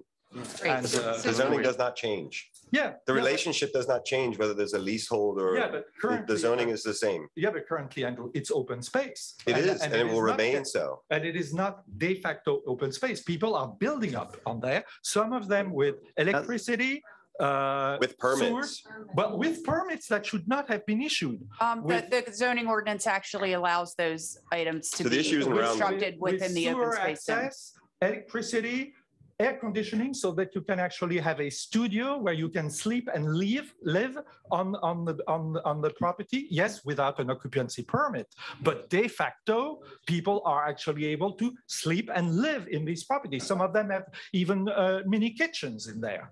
So, there's a problem. So that's why I'm not completely confident of what will happen once the city abandons its title to these properties. Okay, that's that. Thank you, Terry. Terry, one more minute, because we typically allow 3 minutes. I feel that there is nowhere for people who are walking or biking along Pilot Town Road to make a stop between the downtown area and the boat ramp or the Roosevelt, except the little bench, which is a memorial across from the dairy. So I feel that the city should reserve its right at some point to claim a right of access. And I'm not talking of the properties that have basically gardens, but I'm talking of those that are commercial, the ones where there are boat ramps and everything, to retain its right to access its right of way, so that pedestrian can actually cross the properties and go along the canal and sit on the bench that the city could install there. I feel that these assets, which are collective assets currently, are made totally available to the private owners who have the properties there, but the public basically cannot enjoy the canal to its full because we cannot get there. So that's how I feel. So bottom line is, I understand this is, I think it's going to be a much more complicated process than just saying, okay, we're going to do this. It's an administrative matter. It's going to be resolved in 10 seconds. It's just a routine administrative things. No, there are strong feelings from some people on who owns what and what the public can access. Nobody wants to disturb the peace of the people who currently occupy these properties. But at the same time, we would like to find a way to have at maybe 1 or 2 intervals, some access to the canal so that the canal becomes again our collective property. Thank you. And I'll give my notes to the report. Okay, Terry. Thank you, Terry. Come on up. Do Rochambeau to see you. Yeah. Hi, my name is Karen McDowell, and we're representing my sister Elaine Bristow and I. I just have some background. My father and I were at the settlement table in 1986 when we purchased the property at 518 Pilot Town Road. We purchased it from Mr. and Mrs. Bone. And at that time, I was at the settlement table with them. They had had the house since 1946. They were in their 80s. They were crushed when they found out they did not have, they were told they had like a quick deed or something like that to the canal front property. Mrs. Bone was very ill and she just started crying. And so at any rate, we settled on the house. And then my dad and I went back to the settlement table. And we then chose to purchase the canal front. And we then accepted a lease from the city. And they thought they owned it. They knew they owned it. And so we decided to take the lease. And what year was this, Ms. McDowell? 1986, August of 1986. So then in every, I'm sorry, I'm a little nervous. Every 10 years, we were allowed to renew the lease at $10 a foot, and we paid $750 a year. My father was close with Eleanor Sheehan, and Eleanor Sheehan and other neighbors and some people got together, and we chose to fight to try and get a clear deed to the docks. I have many articles and a lot of paperwork from Eleanor Sheehan dating back to 1981.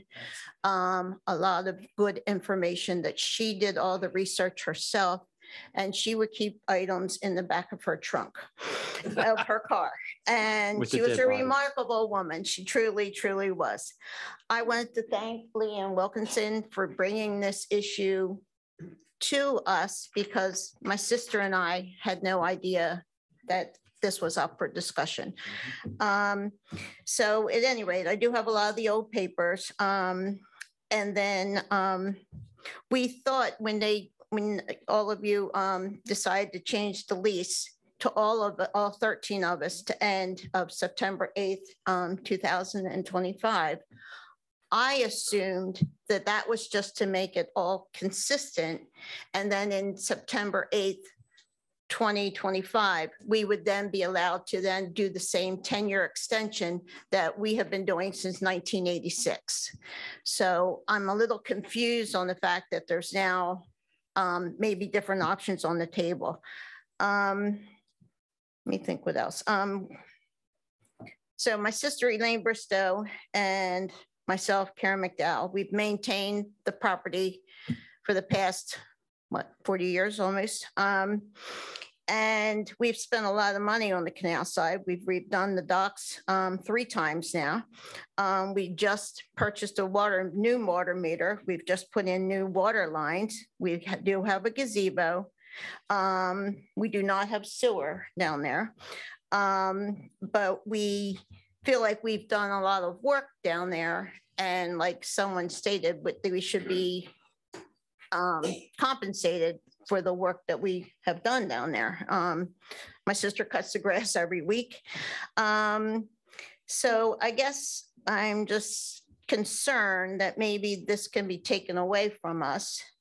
And we feel that, Mr. and Mrs. Bone felt they did own it. And because they were so elderly is the reason why my father and I chose to go with the lease, because they did not have the energy to fight it. And that's why, and they passed shortly, they moved to Elizabeth City and passed a few years later. But we were very good friends with Margaret Carey, who's of course involved with Carrie Lane. Right. I have a lot of documents from her also. So Excellent. if anyone needs to do some research, I do have a lot of the newspaper articles. Wonderful. Thank you so much for your time. Thank you. Thank you. That's great. I do want to, like the program, I do want to reiterate that the concern for the open space is a valuable one. And I certainly get complaints if I occasionally park in front of my own house that my car's there. But, Little League comes and parks there, 4th of July, everybody's everywhere. And it's just in the spirit of the good community that, you just don't complain about things like that. I mean, I prefer people not to do, donuts on the front lawn because they don't want to go to the corner to turn around to go back to town because they didn't know there was a turnaround. But I have talked to several of the owners, and sometimes owners have simply even gone to the mayor, Stango back in the day, and gotten the deed. So I think there is value in doing some research because some people may have been elderly, some people may not have had the money, and the city has deeper pockets and they may have just been able to force the issue. And, I know my house is one of the pilot townhouses. They used to have their boats out in front, but I also have the complications of a rail running that used to be in front of the house. So every one of those properties would be different, but it is fair to try to see if people weren't watching 30 years ago, 40 years ago, and they just kind of did what they wanted to. They didn't have to get permissions in the same way that we're more focused on it now. I do keep it all as open space, and I think, that is valuable, and I think it's valuable to enforce those things. And I think it's more about enforcement than it is about people having outright ownership.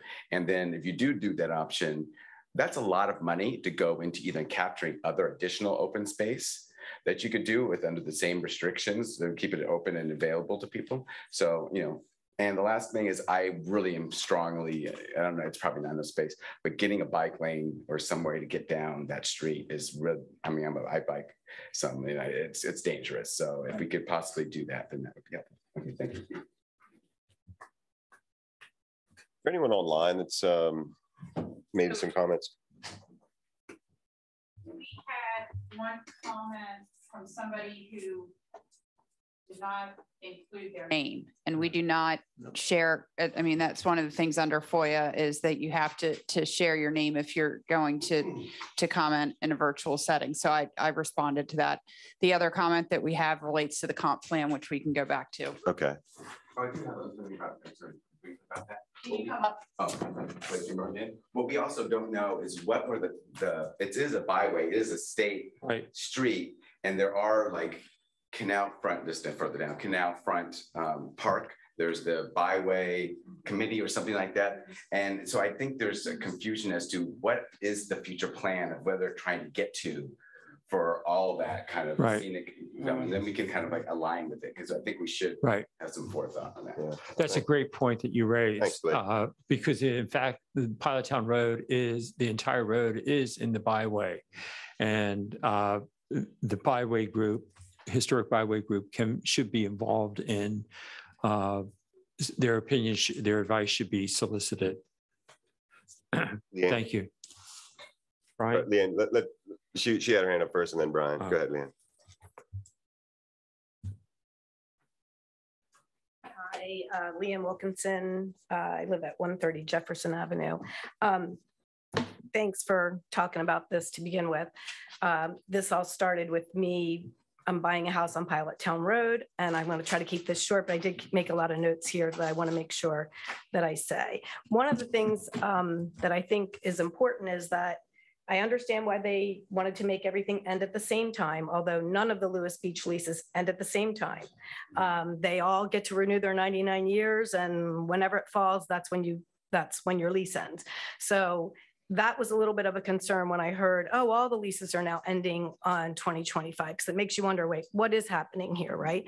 So then I get that. But I also, and I think I said this at the last meeting, like, I don't think it's right to make people wait until August of 2025 to know whether their lease is getting extended or not. You do not have to wait. If you have 50 years left on your Lewis Beach lease, you can renew it for the second 99 years today. You can send your letter and you can get your next 99 years, and you don't then have to worry about it. So I think that's probably the number one concern that these 13 people should have. Talking about selling that land to the owner would be, I think something that a lot of people would be very interested in if you can figure it out. I do want to say that the value of the land isn't probably in the square footage, considering you can't build a house on it. You only can do a gazebo that has, and I don't know the exact rules, but you can only do some sort of open, three-sided open structure. The structures that do have cooking facilities, which I think there's probably only one, and a bathroom or whatever, those were done years ago when they were allowed to be done, and I don't think you can undo that. But going forward, if it's owned by the person or owned by the city, you have rules as to what can be done there. So that shouldn't make any difference either, because people can only do what you're allowed to build in an open space zoned property. But if you are trying to value the properties, the value is on the canal frontage, not on the road frontage and not on the depth. The canal frontage is where the value is. And I think any appraiser would come up with that information. So if you hired an appraiser, that's how they would figure out what it was worth. And obviously you back out the improvements that the person who's the leaseholder has made over the years with the permission of the city and getting permits to do so. And it's not just docks and whatever, all this landscaping that like Vince has done. I mean, like this is not a little bit of money we're talking about here. So that shouldn't be, I don't think, counted in the appraisal when the person goes to appraise it. The property I'm buying doesn't have a stitch of anything on it but grass. But Vince is next door with this gorgeous piece of property. I mean, his shouldn't appraise for more because he's spent a lot of his own money on it. What else do I want to say? Right now, I noticed that my seller is paying on the front footage, and she has a lot of front footage, but very little canal frontage, only 54 feet. But my lease is probably one of the highest, if not the highest, or my lease to be is over $1,000. I don't know what Vince pays, but you know, I do know that if the lowest is 350 and I only have 54 feet, I think I've got probably the least canal frontage of any of these leases. So I think that was when that was changed in 2005. That's when they started going by the road frontage, because this property has a big amount of road frontage and a small amount of canal frontage. Okay, so that's that. And then I do want to say that Karen, I noticed, has all the articles from the whole Mary Lou Sheehan thing, which is the next door neighbor, or not Mary Lou, what was her name? Eleanor.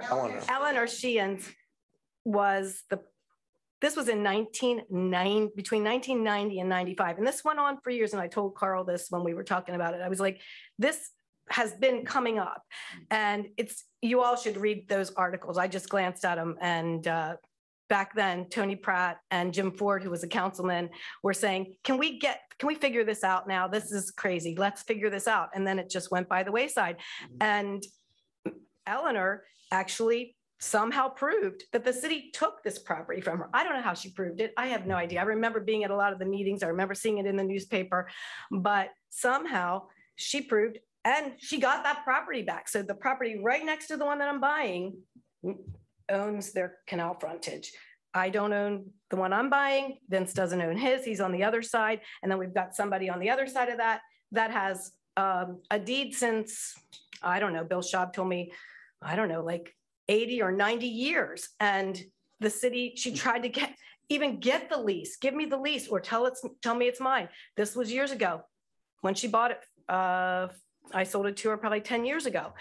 And it just didn't happen. Nothing happened. She doesn't have a lease. She doesn't have like a in-fee, whatever you call it, marketable title deed. I don't know. You know what it's called. I should know what it's called. Be simple. Okay. Okay. But anyway, I think it's 13 people. There's 13 people there's probably, what would you say, 60, 70 houses on Pilot Town Road. It's a very small number, and it's weird that it's like this, but do you really care? Do you really want to go back 200 years and try to figure out why these 13 people? Just figure out what you're going to do, but don't make everybody wait till the August of 2025 to know whether you're going to renew the lease and for how long. And I think a longer lease is a good idea, or a purchase, but you guys will decide. But I mean, that's my opinion. Thank you. Okay. Thank you. It's good. Brian?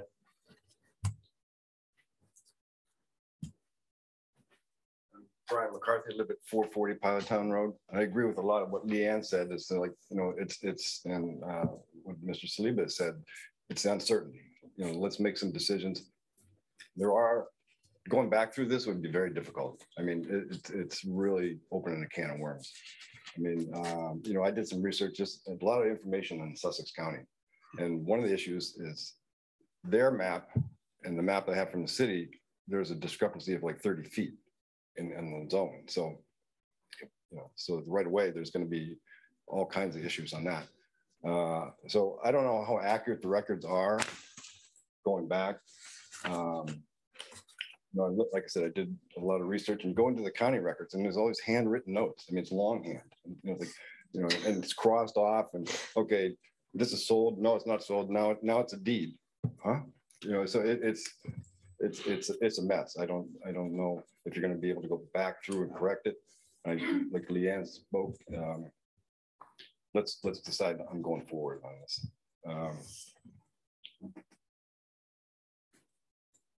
Yeah, I was just going to say I'm not saying that this was done nefariously or somebody's trying to do underhanded things, but I think there was just a method that if you knew somebody, you were able to get the deed. If you didn't, you didn't.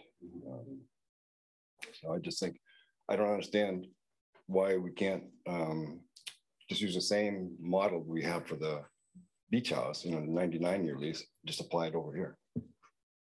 That's all. Thank you. Thank you. It is an option, but one thing to be clear though, when you guys approve the 99-year leases on the beach side, you know, those are, we always talk about by right leases. Right. These ones are not set up as buy rate leases, and that's why they're expiring and you have options. Right. And the resolution clearly identifies that we have this mix of leases within the city. It clearly states that it recognizes that they're the 99-year leases and that the leases that were being extended to the lots along Pilot Town Road were not of that type of lease or that term. It states it very clearly. Let's come on up. Got a few things in the Q&A in the chat. Okay. Vince, why don't you come on up, and then we'll take some of those. I'm Vince Walsh. I live at 358 Pilot Town. And there's a couple things that I think we were talking about valuing the properties. One is if you've been here during any recent hurricanes, high tides, we're losing those lands. So the value of that property, I don't know how you're going to assess it, because if you look where Blake lives, it's a pond. Some days it's filled up. There's ducks flying around. There's geese. What's the value of that? I mean, how do you figure this out, which is crazy? That's the first thing. So you're opening a huge can of worms trying to figure that out. Second thing is, and it's changing. I mean, I've seen it. I never had water up until now. I've got it coming up. Sometimes it'll come up more than halfway through the property. So the second thing is, I think that some of the concerns is there are rules and regulations about what can be built, but not only that, there's a landscaping issue so that people can see. And if you can't see where people have maintained the property, you can see down to the canal. Where people have not, there's phragmitis, you can't see anything. So if you want us just to forget it and let it go, you're gonna have a mess and you're gonna be responsible for taking care of it. So I don't know if it's in your budget to maintain those properties, but I spent hours trying to maintain mine. So you can drive by it, you can stop on your bicycle, feel free to look at it, not a problem.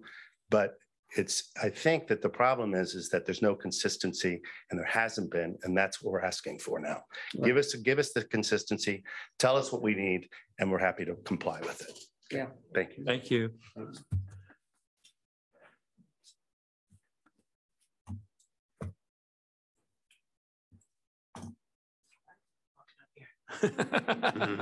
I'm Ruth Ruggiero. My husband and I are here. We live on Cary Lane, which is a dead-end lane. And across the canal, we own the property there. And we have since 1989.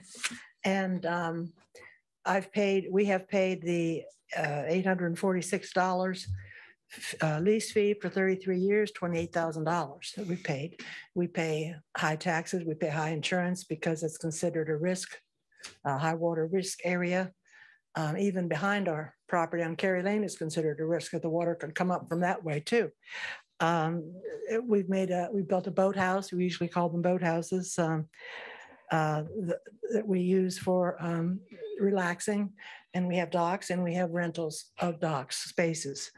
Two of our neighbors toward the university are on grandfathered in lots, is what they call them, meaning that they don't have to pay any money on a lease every year. I called one of my neighbors and told her about the meeting. She said, well, that doesn't pertain to me because I don't pay $900 a year for the lease. That's what I understand. And then Kenny Reed next to us also is what grandfathered in years ago. The Carries, Margaret and Francis, which the lane was named after, lived next to us until their death. And when we were younger, when we were having kids of our own, we asked them, Margaret, Francis, we were such good friends. We said, if you're ever going to sell the dock property, please let us know. It was just grass, a picnic table with a cement block for a leg and a little rickety dock. You couldn't even walk on it when we bought it. But we have made fabulous renovations. We've put clamshells in so that we can park. People are always coming in there and turning around in there also. We've had parties in July where people thought it was public property and came in and ate with us and everything. And I said, who's that guy? Who are those people? Nobody knew. They just thought it was public. They thought it was a big city party. And as far as I know, I didn't know that anyone was allowed to have a bathroom on these properties. We, every summer, rent porta potties from A1 so that just about anybody can walk up. We're not going to bother them, but that people can use that. But I have never heard of anybody being able to have anything except water down there. My husband did build a shower, which we just used for ourselves. The boathouse, we've just recently had water hookup and sewer, which was put in by the city over the past couple of years. And the thought of buying it again really scares me because, we're 71. And if we had to pay what we paid back then, that's quite a bit of money that we planned on being to our children, given to our children upon our demise. But are you paid for the lease right? Is that essentially what you did? Yeah. Same for you? Oh, I see. Yes, we lease it. Some people are grandfathered in. You paid for the right to the remaining part of your rent, your lease. Okay.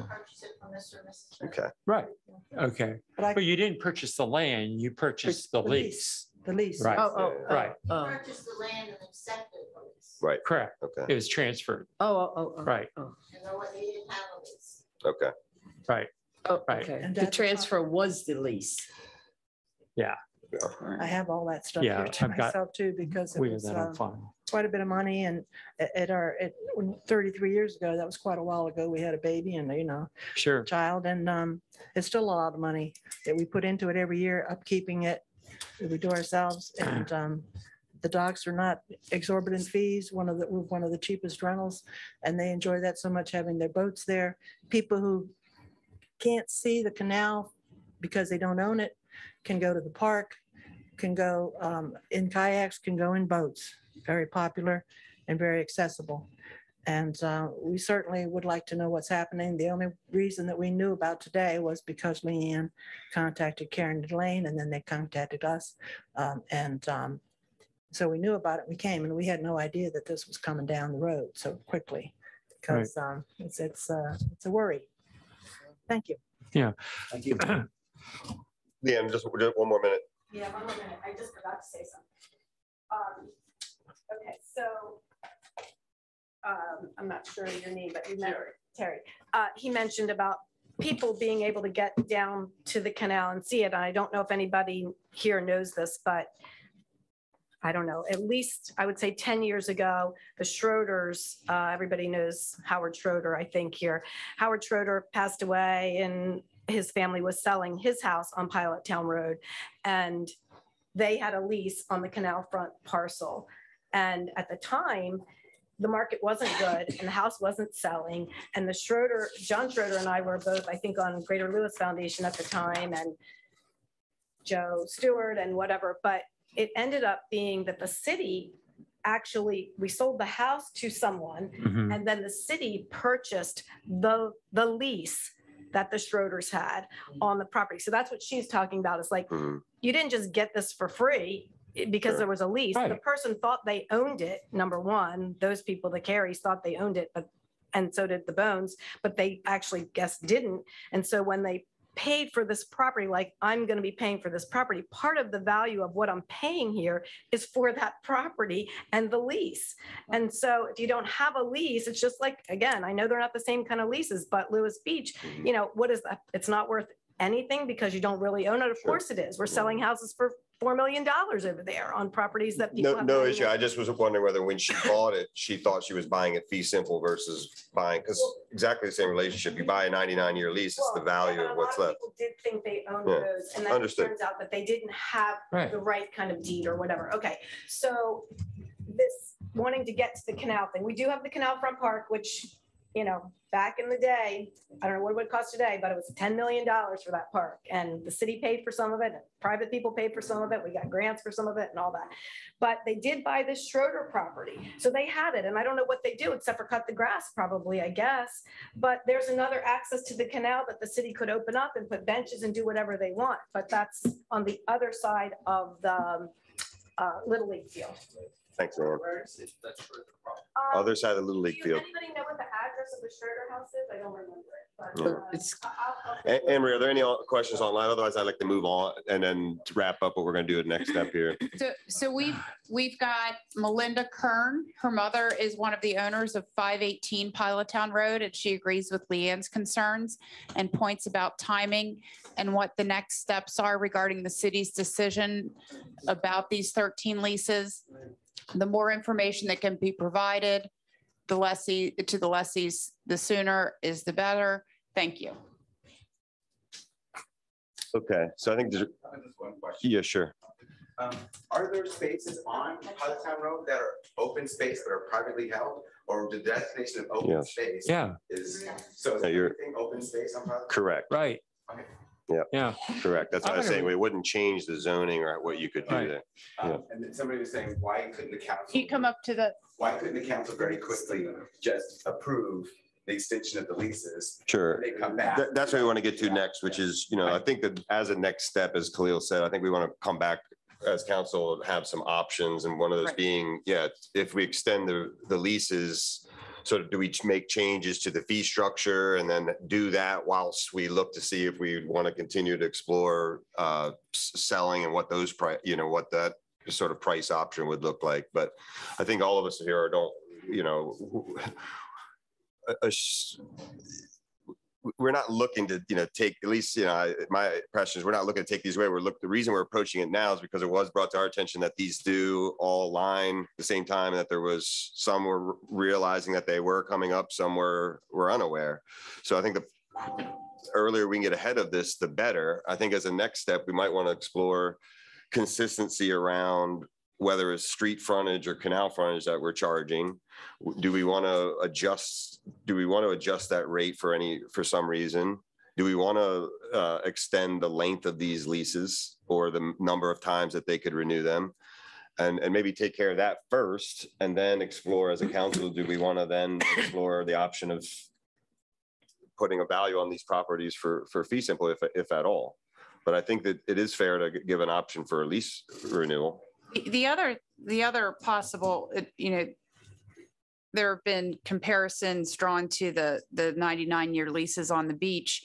That the fee structure of that could also be a fee structure that would, it's pretty much you pay what the taxes would be on the property, you know, rather than based on. Well, let's look at that. That's what I'm saying. Let's come right. back with options, I and mean, then this is not going to be on the July 11th agenda for a decision, but we're certainly committed to giving you options that aren't going to change your situation. Yeah, can I just, I mean, I understand why it wouldn't be on the July agenda, but I think it needs to be on, you know, August or September, because I think there is a need, and I've shared some ideas with my colleagues here about trying very ambitiously, I'll admit, coming up with at least an option by the end of this year that would give everyone an opportunity to renew now. And then before, you know, but by the end of 2022, so they understand, they have the key word here, certainty moving forward. Would that be 20, 30, 40 years? Something we can all talk about, but it's something that should give everyone some clarity and certainty. That's my priority. Okay. All right, so let's move on then to our next item. But did you want me to go back to the comment that? Oh, yes, please. There was a comment that was made regarding the comprehensive plan that wasn't read in. Right. So we received a comment on a comprehensive plan from Bob Heffernan that says that the environmental section of the document is weak and ignores major threats to the city in the form of groundwater, daily flooding, or sea level rise. The recommendations need to be more specific and refined. The process has been a schedule with ignoring the issues of sea level rise and future daily flooding. That's with relation to the comprehensive plan. Thanks for that, Bob. The next is just an update from our building department regarding the ICC code. John? Yes, sir. Yeah. Mr. Mayor, been charged with exploring having the city move to the 2021 code series. This would include the building code, the residential code, the existing building code, the mechanical code, and the fuel gas code. Those are the codes that the building department currently enforces. The state has us on the 2018 International Energy Conservation Code, and that's by state mandate. And state mandate has BWP enforcing the 2018 International Plumbing Code. So they are not in the mix here. The codes that I did mention are the ones that Chapter 70 in the City Code requires us to enforce. Also, the Property Maintenance Code in Chapter 148 in the City Code would be affected. What I'd like to do is, my intention is to, since we're going through several code cycles, is to take, we have to go from the 2012, which is the code series we're currently enforcing, and see what the changes are from there to the 2015, to the 2018, to the 2021. My hope is to come back in August, or rather to get together with the contractors and get their input in a workshop type format, get their input on the changes, and then come back to council possibly in September with the input from the contractors to give the council a comprehensive overview. I believe, and Glenn will be able to tell, but an ordinance would be needed to make that change. And adoption possibly for 1 January 2023. At that point, any permits, applications that came in would be reviewed and inspected to the 2021 code. Anything that came in prior to that would still be done under the 2012 code. The one thing to note, now council had adopted a residential sprinkler ordinance last October. The 2021 code would be looking at the 2019 edition of NFPA 13D for the single family homes. They now have a provision in there for sprinkler requirements for new manufactured homes. Yes, so Donovan Smith would be the only community that would be affected by this, but something to consider going forward if they were to place new homes in there, that when we adopted the code, that we adopted in those sprinkler requirements also. Right. And I can give input after I've done the research on it when I next. Wonderful. The one thing I'll say about the sprinkler, I had this, a neighbor tell me he's building a couple of homes in Abbott Park, and it was very difficult for him to find a contractor that would come down and do small residences that were very small square footage. And it took him, I mean, you know, luckily he's not, he's a man of means to a certain extent, and it wasn't delaying it. Like the delays weren't impacting in a meaningful way, but it took him 4 or 5 months to find someone to do the work. And that to me is not really tenable. And when we're already having delays. So we may want to, you know, look at whether there's provisions in there for if you are going to have delays beyond a certain amount, what's the deal? Because that's not really workable in my mind. Delays in getting materials or delays in getting finding someone who would actually do finding a work. contractor. Yeah. The code does not address that. That would have to be something that council would have to. Right. The gentleman in Abbott is taking, I believe, taking the manufactured home out and putting a stick built home. No, these are just, these are they're open lots that he's stick building. Okay, so he would fall manufactured into. homes have been removed from these lots already. Right. They've Okay. been script cleaned. So Right. I just want to point that out because we can adopt things into our code, but if it's not really achievable from a, you know, what good are they? I mean, so. But the idea being that it's because you can't get a contractor? Yeah. We would change a code? We were told that there was plenty of, when we asked those questions about adopting it, we were told that there was no issue with that there was plenty of people around that there was a big list of people that could do this, and it's not Perhaps working. we could reach out to some of the companies and try to develop a relationship that it might be easier as some of these new developments kind of go to construction because, for instance, Lewis Waterfront Preserve, they're gonna, you know, they'll have enough quantity that it's going to make it worthwhile for contractors to come and That's a good. do more work in Lewis. I mean, I think part of the problem is because the other jurisdictions don't require it, there's not a whole lot of, the contractors are mostly upstate and in a very busy time. I mean, I think we've all done home renovations during a high market, and you know how hard it is to get a contractor of any kind to call you back. So it could, I can't remember what municipality, is it Rehoboth? I know there were a couple of others in Sussex County that were considering. Milton adopted it. Milton, Yeah. okay. Yeah, they adopted I just want to point, I didn't mean to go off on a different. So, but it is possible that with more adopting it, we'll see more. Okay. Yes, and I believe reason the contractors are not is the size of the project. It is not economically feasible for them to get involved in it. But as Anne-Marie said, now Lewis Waterfront Preserve is going to be 89 units. Right.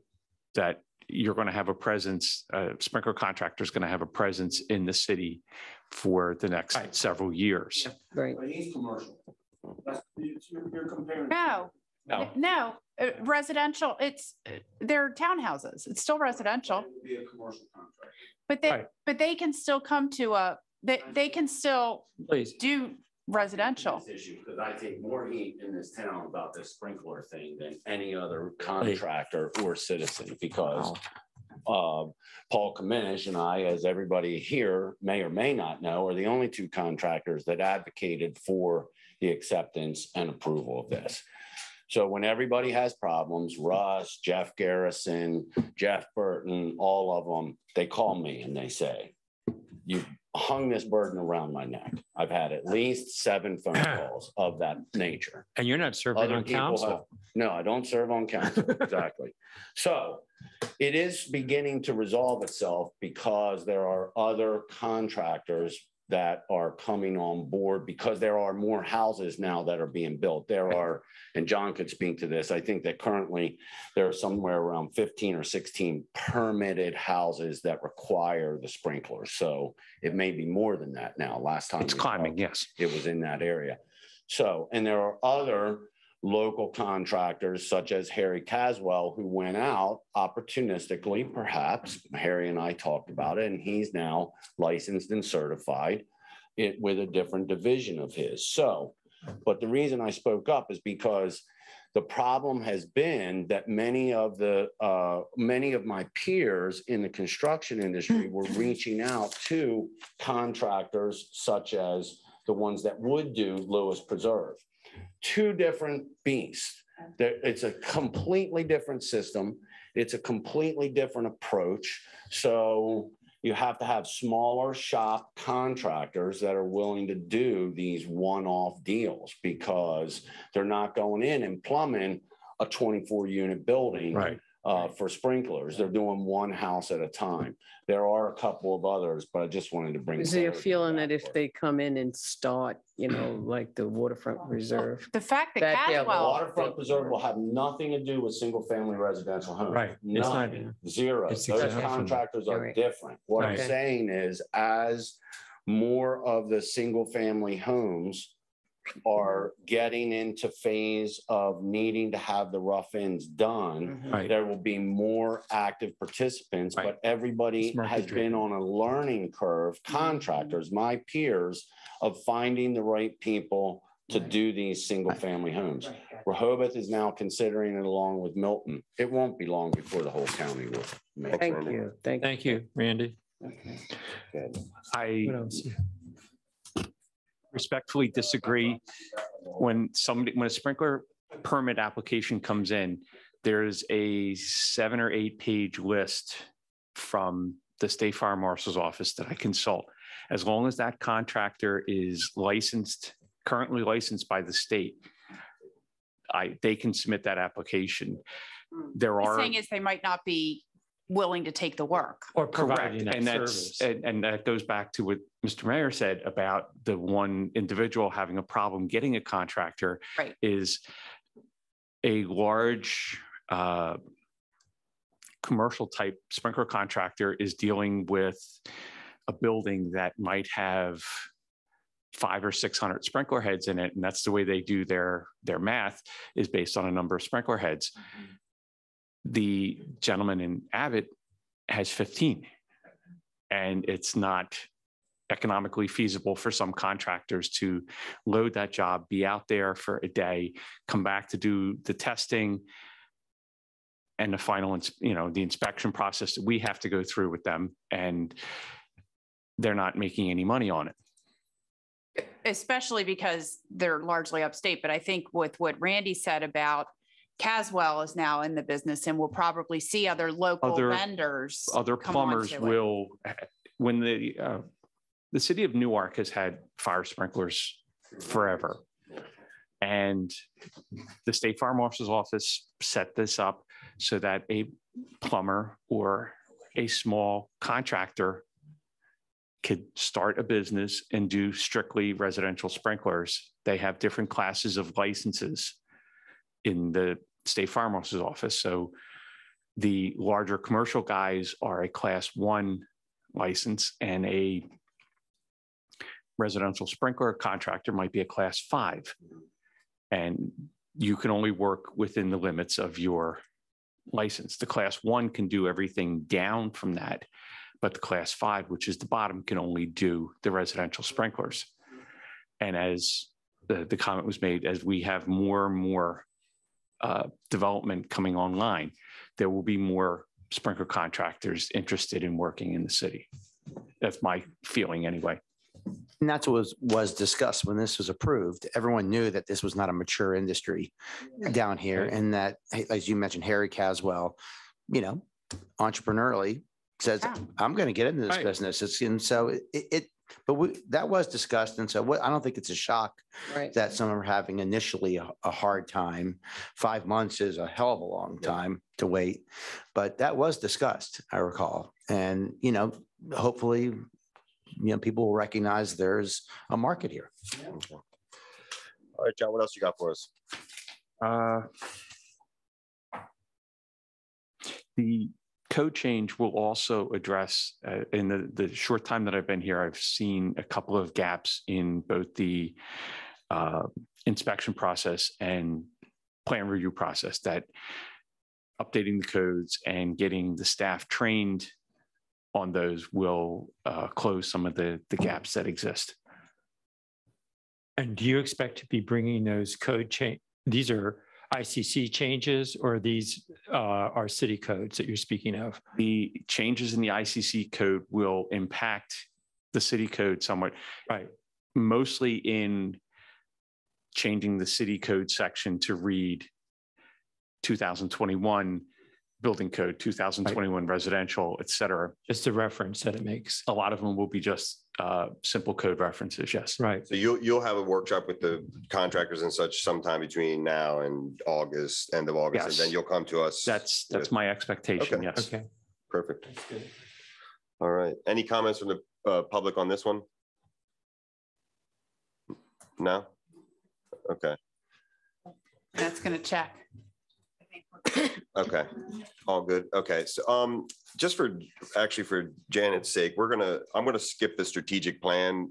I'm going to say we can put that to next month. Why don't and we do that? I can email you my plan for it. Sure. My plan for the plan. Yeah, so and we can. we will move that one just for purpose of time to discussion on strategic plan. And we'll ask Ms. Rees to come up around HP Smith Park budget. Okay. Thank you. Thank you, Mayor and Council, for the opportunity to speak with you this morning regarding this project. This project initially started in 2019. We were able to get an outdoor recreation park and trails grant, which was a matching grant. So I think you all have a handout, kind of like a little budget sheet. So if you just wanted to go along and reference that as I speak. Ellen Lorraine handed it out this morning. It's this. You got Right. Oh, yeah. It's very fancy. As I said, the original project was costed out in 2019, and the total project cost was $73,882. We did receive the grant, which was a matching grant.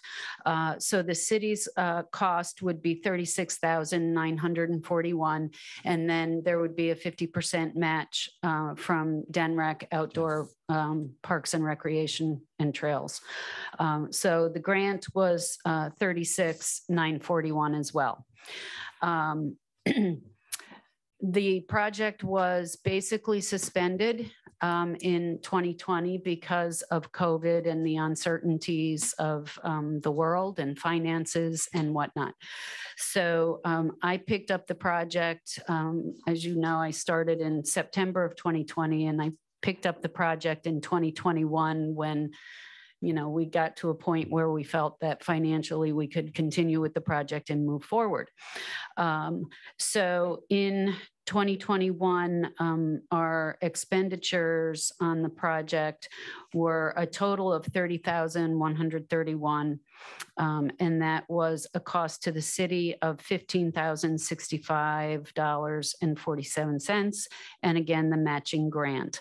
And that was at the conclusion of 2021. That was the sum of what our expenses were. Okay. And so the work that was done was the ADA walkway from the parking lot at George H.P. Smith Park into the playground area. The pathway goes up to the existing playground, and then it turned left to meet up with the swing set, which was installed as part of this phase of the project. So we did the walkway, we did the swing set, the mulching. We also replaced the fence, and then we had to do some regrading. So those were the expenditures thus far for the project. So the remaining balance that we have is $43,750. What remains in the project is the continuation of the walkway to a pavilion and the pad for the pavilion. So you'll see under the remaining project costs, the pavilion and installation is $43,195. The walkway and pad are estimated at $20,000. And we would like to put electrical service to the pavilion for any other activities that might take place other than just a picnic lunch and some shade. And as an example would be perhaps the farmers market. They do cooking demos. You know, they would certainly be welcome to share that space during that time. So that brings the remaining costs of the project up to $65,195. So that number minus the current balance brings us down to a total of $21,444 to complete the project. So my ask here this morning is consideration of the funding, the additional funding needed to complete the project this year. May I ask a question? Yes. DENREC is no longer a partner at this point in time. Is that correct? No, they are. They are. We have done extensions on the grant, and DENREC has been very gracious given the current situation with COVID and understanding that projects have stopped.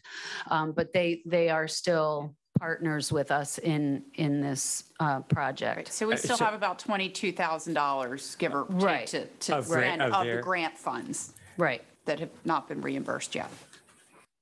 Okay. An extension of, excuse me. Go ahead. So their grant, their first grant was for $36,900, right? Correct. Okay. And they have they have reimbursed $15,065. Mm-hmm. So we expended $30,133 and thus far, and that was split 50-50 between the city and the grant. Okay. And okay. So I'm sorry, go ahead. No, you go ahead, please. Okay, so if you look at that first line, the total cost of the project. Right. It was split 36,940. So if you subtract the 15,065 from that number, you've got about $20,000 remaining, both from the grant as well as from the city. Right. And that's to do the extension of the wall. And the pavilion. And the pavilion and the electrical. Electrical. And I think another factor, as I mentioned, the initial estimates and the initial budget was based on estimates from 2019. Right. We're in a different world. Prices have gone up, materials, Right. shipping delays, labor and materials. So that was another issue that factored into the increase in So costs. thank you, Janet. So do I understand originally the total project cost was supposed to be just shy of $74,000? Correct. Okay. And now we've had some expenses and we have a remaining, we've spent, let's see, 30 plus 20, wasn't it? 30 plus 20, we've spent 50,000, is that correct? No, we've spent 30. Just a total of 30? Correct. Yes. Total of 30. Yep. Okay. So the I remaining apologize. balance between the grant monies and the city money is 43,750. Okay. That's what's left of what's budgeted through the grant and through city funds. Right. But the total remaining cost, That's where I'm going. 65,000, that's the next total. That's what I'm going. 65,195. Yeah, And the they're fourth short item down. 21,000. Right. So correct. And is DENREC able to help contribute towards that 21? Yes, they will still contribute. They have $20,000 left as well. What he's saying is, can we amend the grant to increase the amount? And that would be a separate, I think it would have to be a separate grant. I think so. Because typically they allocate the funds. According to. But they've made some accommodation because of the COVID effect. Right, they can extend it, but extend the project timeline. Right. Extending the timeline and increasing the amount is two different things. Correct. Is that something that you think that you will be prepared to go to DENREC and ask? Well, we were requesting funding from them for other projects. How about the school? Is Cape on pitching some dough? I'd be surprised, but we can ask. Don't ask, you don't get. And I mean, they benefit from that. Considering where they are. So the costs that you have now received for completing the job are 2022 estimates, is that correct? Yep. Yes. And they're firm quotes. They're firm quotes. Is this on here today because we need this to move forward? Because right now she can't commit to the contracts that we need because we don't have all the funds in place. And is it preventing the thing from being used? I mean, the playground? No, the playground is still being used. The playground and the swings are being used. But I can't move forward with the continuation of the walkway and the pavilion at this point. And I've requested another extension on this grant through the end of the year. So if we don't go forward, we risk losing risk losing this or prices going up. Okay. We're fighting against that. Right. And is your contractors are prepared to execute in the next 60 days, something like that? Are they? Yes, they're waiting on me. Okay. Yeah. Okay. Again, we're talking about fighting the cost change. Do you have any questions, Candace?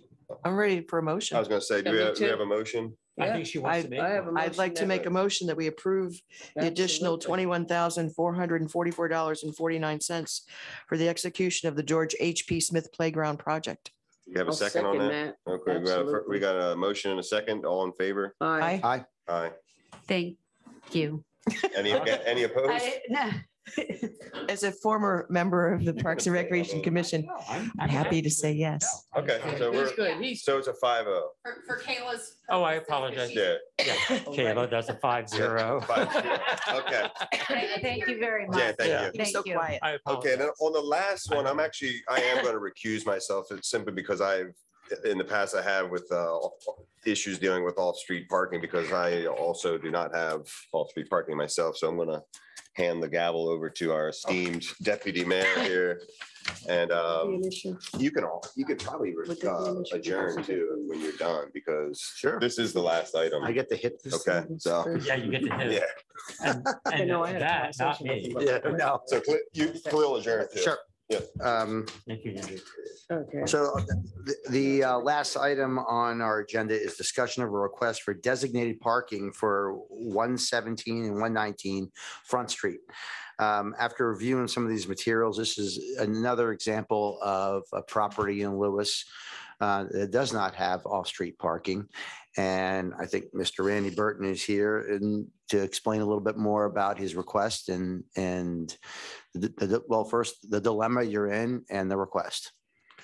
Thank you, Deputy Mayor and members of council. On behalf of my wife, Ricky, and I, and it looks like we have another attendant of the family. Our son, Will, just graduated from Tulane University, not with a law degree, though, so you guys are in luck. No, but it's okay.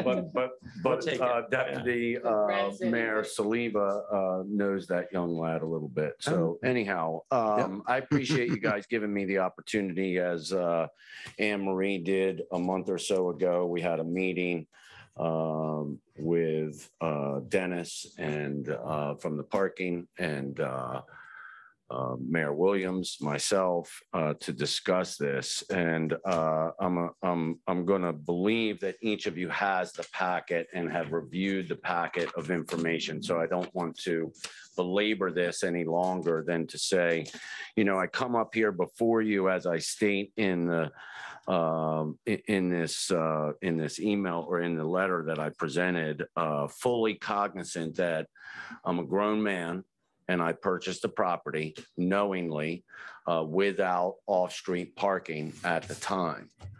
I also petition you to recognize the third paragraph of this, which indicates the dramatic amount of growth that we have seen in the last 3 years in Lewis, and that is like a rocket taking off. And I also recognize that there are some members of council who might want to lay at my feet that I am responsible for some of that. I'm responsible for 34 of those units, but not the 6,000 to 9,000 that are sitting on our doorstep. And that's not an exaggerated number. And I hope that each of you are cognizant of that number, because that's a real number. When Mitchell's property goes to 6 units to the acre, there is no stopping the county from approving every other AR zone property on the doorsteps of Lewis, east of Route 1, northeast of Route 1, to my dear lifelong friend, Deputy Mayor Saliba, because we talked about it in my office and he was like, what's this east of Route 1? We don't have any property that's east of Route 1. So when I look at that as an owner of a pretty significant property in this town, both from a historical perspective, I live there.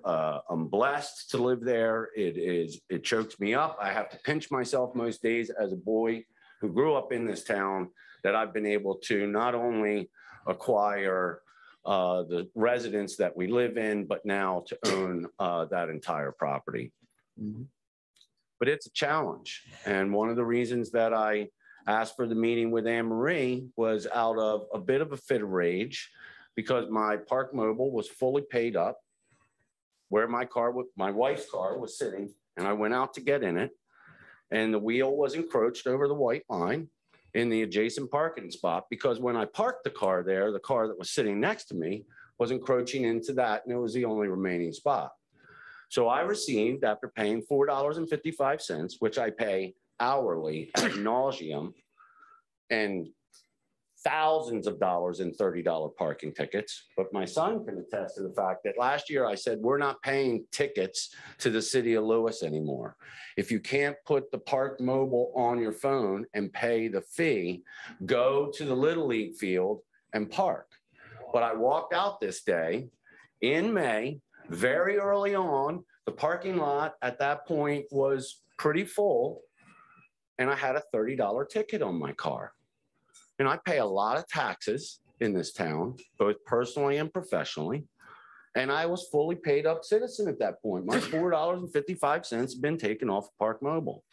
So I said, I need a long-term solution. It's not like I hadn't already sought other long-term solutions. I've talked to other members of council about this, to Mayor Williams. When the Citizens Bank property transferred, I know the gentleman who bought the property. I sought being able to either buy the alley next to the 1812 property or leasing those 4 parking spaces along there. They had already entered into negotiations with Compass. Compass now has the lease. Their lease takes effect sometime within the next couple of days. I don't think any of us think a real estate office on 2nd Street where that bank is the best thing, but that's what it's going to be, and they're not going to lease me property. I worked with my neighbors adjacent to me that years ago when Rush Ellis was building Mariners Way. He offered the original constructors of 117, 119 Front Street, otherwise known as Mariners Time Exchange Condominium, the opportunity to pass under that building to access it. Those 2 gentlemen wanted to put a swimming pool in versus putting parking down there. My wife and I discussed it a couple of years ago. We'll get rid of the pool, we'll put parking down there. We've been not able to prevail with getting a right to pass under that property from our neighbors. And I understand that. They're perfectly happy to do it with us, but they might not know who the person in the future is that's trying to access parking. I have other options, which I've talked to Anne Marie about, but I don't think anyone in this city wants to see what my other option is. Because my other option is, and I'll tell you exactly what it is, I will turn Albert Frank Jewelry Store, Aquamarine, into a parking garage. It's the only other option I have. I think it would be devastating to downtown Lewis, to the historic nature as a member of H Park, to see that property become a parking garage. We have a viable tenant in there. You should see the traffic that she's created. She has more traffic in there than Albert Frank ever did. She's selling smaller increments, so she needs more traffic. I think my proposal is more than reasonable. I am, or we are, the only in-fee, and we're not any different than Lewis Beach, in-fee 99-year lease property in downtown Lewis on this side of the canal that does not have non-metered parking within the block that the residence is built in. The only one. You can go out and survey every property. I've already done it myself. It's the only property that's the case. Well, I think you've laid it out pretty well, Randy. I mean, I think we've all read the packet and have heard about this. And I should point out that, you know, the issue of off-street parking, well, for homeowners who do not have off-street parking, there is precedent. We've remedied this in town on Market Street and recently on Lewis Beach with 4 or 5 homes who applied and got resident-only parking signs. So your request isn't out of bounds, and it's not without precedent. Right. But I think it's an opportunity for us to talk about it now a little bit, and then we can see where that takes us. Does anybody have any comments or concerns or questions of Randy? Or stated by saying that he knew what he got when he bought it, in terms of knowing you didn't have parking when you bought that property, still rings with me. I understand your problem and I respect your problem, but I have a difficult time understanding what to do from here, given the fact that when you bought that property, you didn't have parking then, correct? Help me understand that. That is correct, Commissioner Jones, but the city of Lewis has changed dramatically in the last 3 years. And over the course of the next 5 to 10 years, if Sussex County allows 9,000 houses to be built on the borders of this town, it is a much different situation. Having been living in this town for the last 57 years, to put this property into historical context for you a little bit, if you look at my property, our property, the city, we actually grant a right-of-way to the sidewalk of 2 foot 11 inches, because my property goes onto the city's property. So we've granted that easement to the city. And years ago, prior to that happening, and then the sidewalk goes out another 21 inches beyond that into Front Street. Before that, there was parking in front of that property. When Nancy Grazing owned that property, who was the postmaster for the city of Lewis, she had parking there.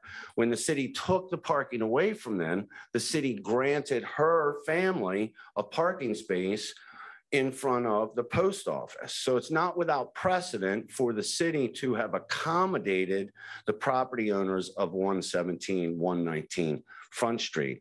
I did buy it knowing that there was a parking problem, but the parking problem that we have is a much different parking problem than it was even 3 years ago. And I think that you would attest to that. I see you walking around town.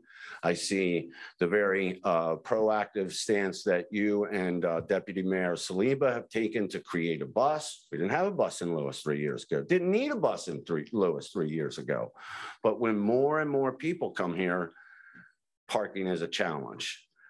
It's a very unique property. It is the only property town side in the city of Lewis that does not have parking in a non-metered. This is the key element here, in a non-metered zone. So I am being penalized financially, not by paying the meter, but by getting tickets for having my wheel over the white line when I paid $4.55 to park there. That's preposterous. Gotcha. That's preposterous. Before you sit down, I'd like to ask you a question, just to clarity, Randy. When you described the postmaster who had the parking space, I believe you described it in front of the post office building. Is that correct? It was on the city's, well, it's Del Dot Street. Right? It's really Del Dot Street. That's not the city street. That's correct. Del Dot Street, but it was on the city street in front after the sidewalk was changed, Commissioner Ritz. Yeah. Right? You understand what I'm saying? Yeah, I understand what you, I just want to clarify. The only, Randy, the only thing, this is my question. My question was that an assigned designated spot? Based upon my conversations with Larry Anderson, I have not spoken directly with Mrs. Grazing because she's now 94 years old and not in the best of health. But based upon my conversations with her son, Larry Anderson, who many people here would know, that is my understanding, that it was an assigned designated parking space in front of the post office. And again, you have to think about, there were not 3,000 people a day, because Ricky sits in her office and watches how many people. We didn't have that many people that went to the post office in Lewis back then, right? We're talking about 1984 is when she sold the property. So, or even better still, in that era, if they did not use that designated parking space, they would have been parking in Canal Front Park, which was free of charge until I believe it was 2004, or I don't know if there's anybody, I think it was 2004 when they made that metered parking. Right. Thank you. I just wanted that clarity. Thank you. Candace, do you have any comments or questions? No, not at this time. So I think, so thank you again, Ray. Oh, Chip. Chip Davis, 115 East 3rd Street. I didn't have privy to the package, so I'm not exactly sure what Mr. Burton's asking for, just as a citizen. Could somebody explain that? Sure. Yeah. You could have a copy of it. Yeah. Well, let Randy explain it, because people. Could you just explain it for the public? I know where the building is and everything. So what Randy, why don't you just explain, articulate where exactly the 2 parking spots are? Well, what we've requested is that there be two parking spaces designated in the 1812 parking lot. I know These it all. two. I just wasn't sure of that. Yeah, That's these okay. two right here, Mhm. and they're marked on one of the maps. Okay. And then we also have made an application on behalf of the other property, 119, that we own, and we are willing to have those parking spaces be the next closest non-metered spots, which would be someplace in the region of the old Hilly's R&L Liquor Package Store along 2nd Street. Sure. Good enough. I just wasn't sure what he was referring to. That's all. Thank you. I don't know, 4 spaces, but 2 in. Okay, I got you. So, so I think we got a pretty, there's no more questions from the table here? No more comments? Thank you, Randy. And are there any questions online or comments? I don't. Okay. Andrew back. Well, great. Does Andrew need to come back in order to He's get? not coming back. He's not coming.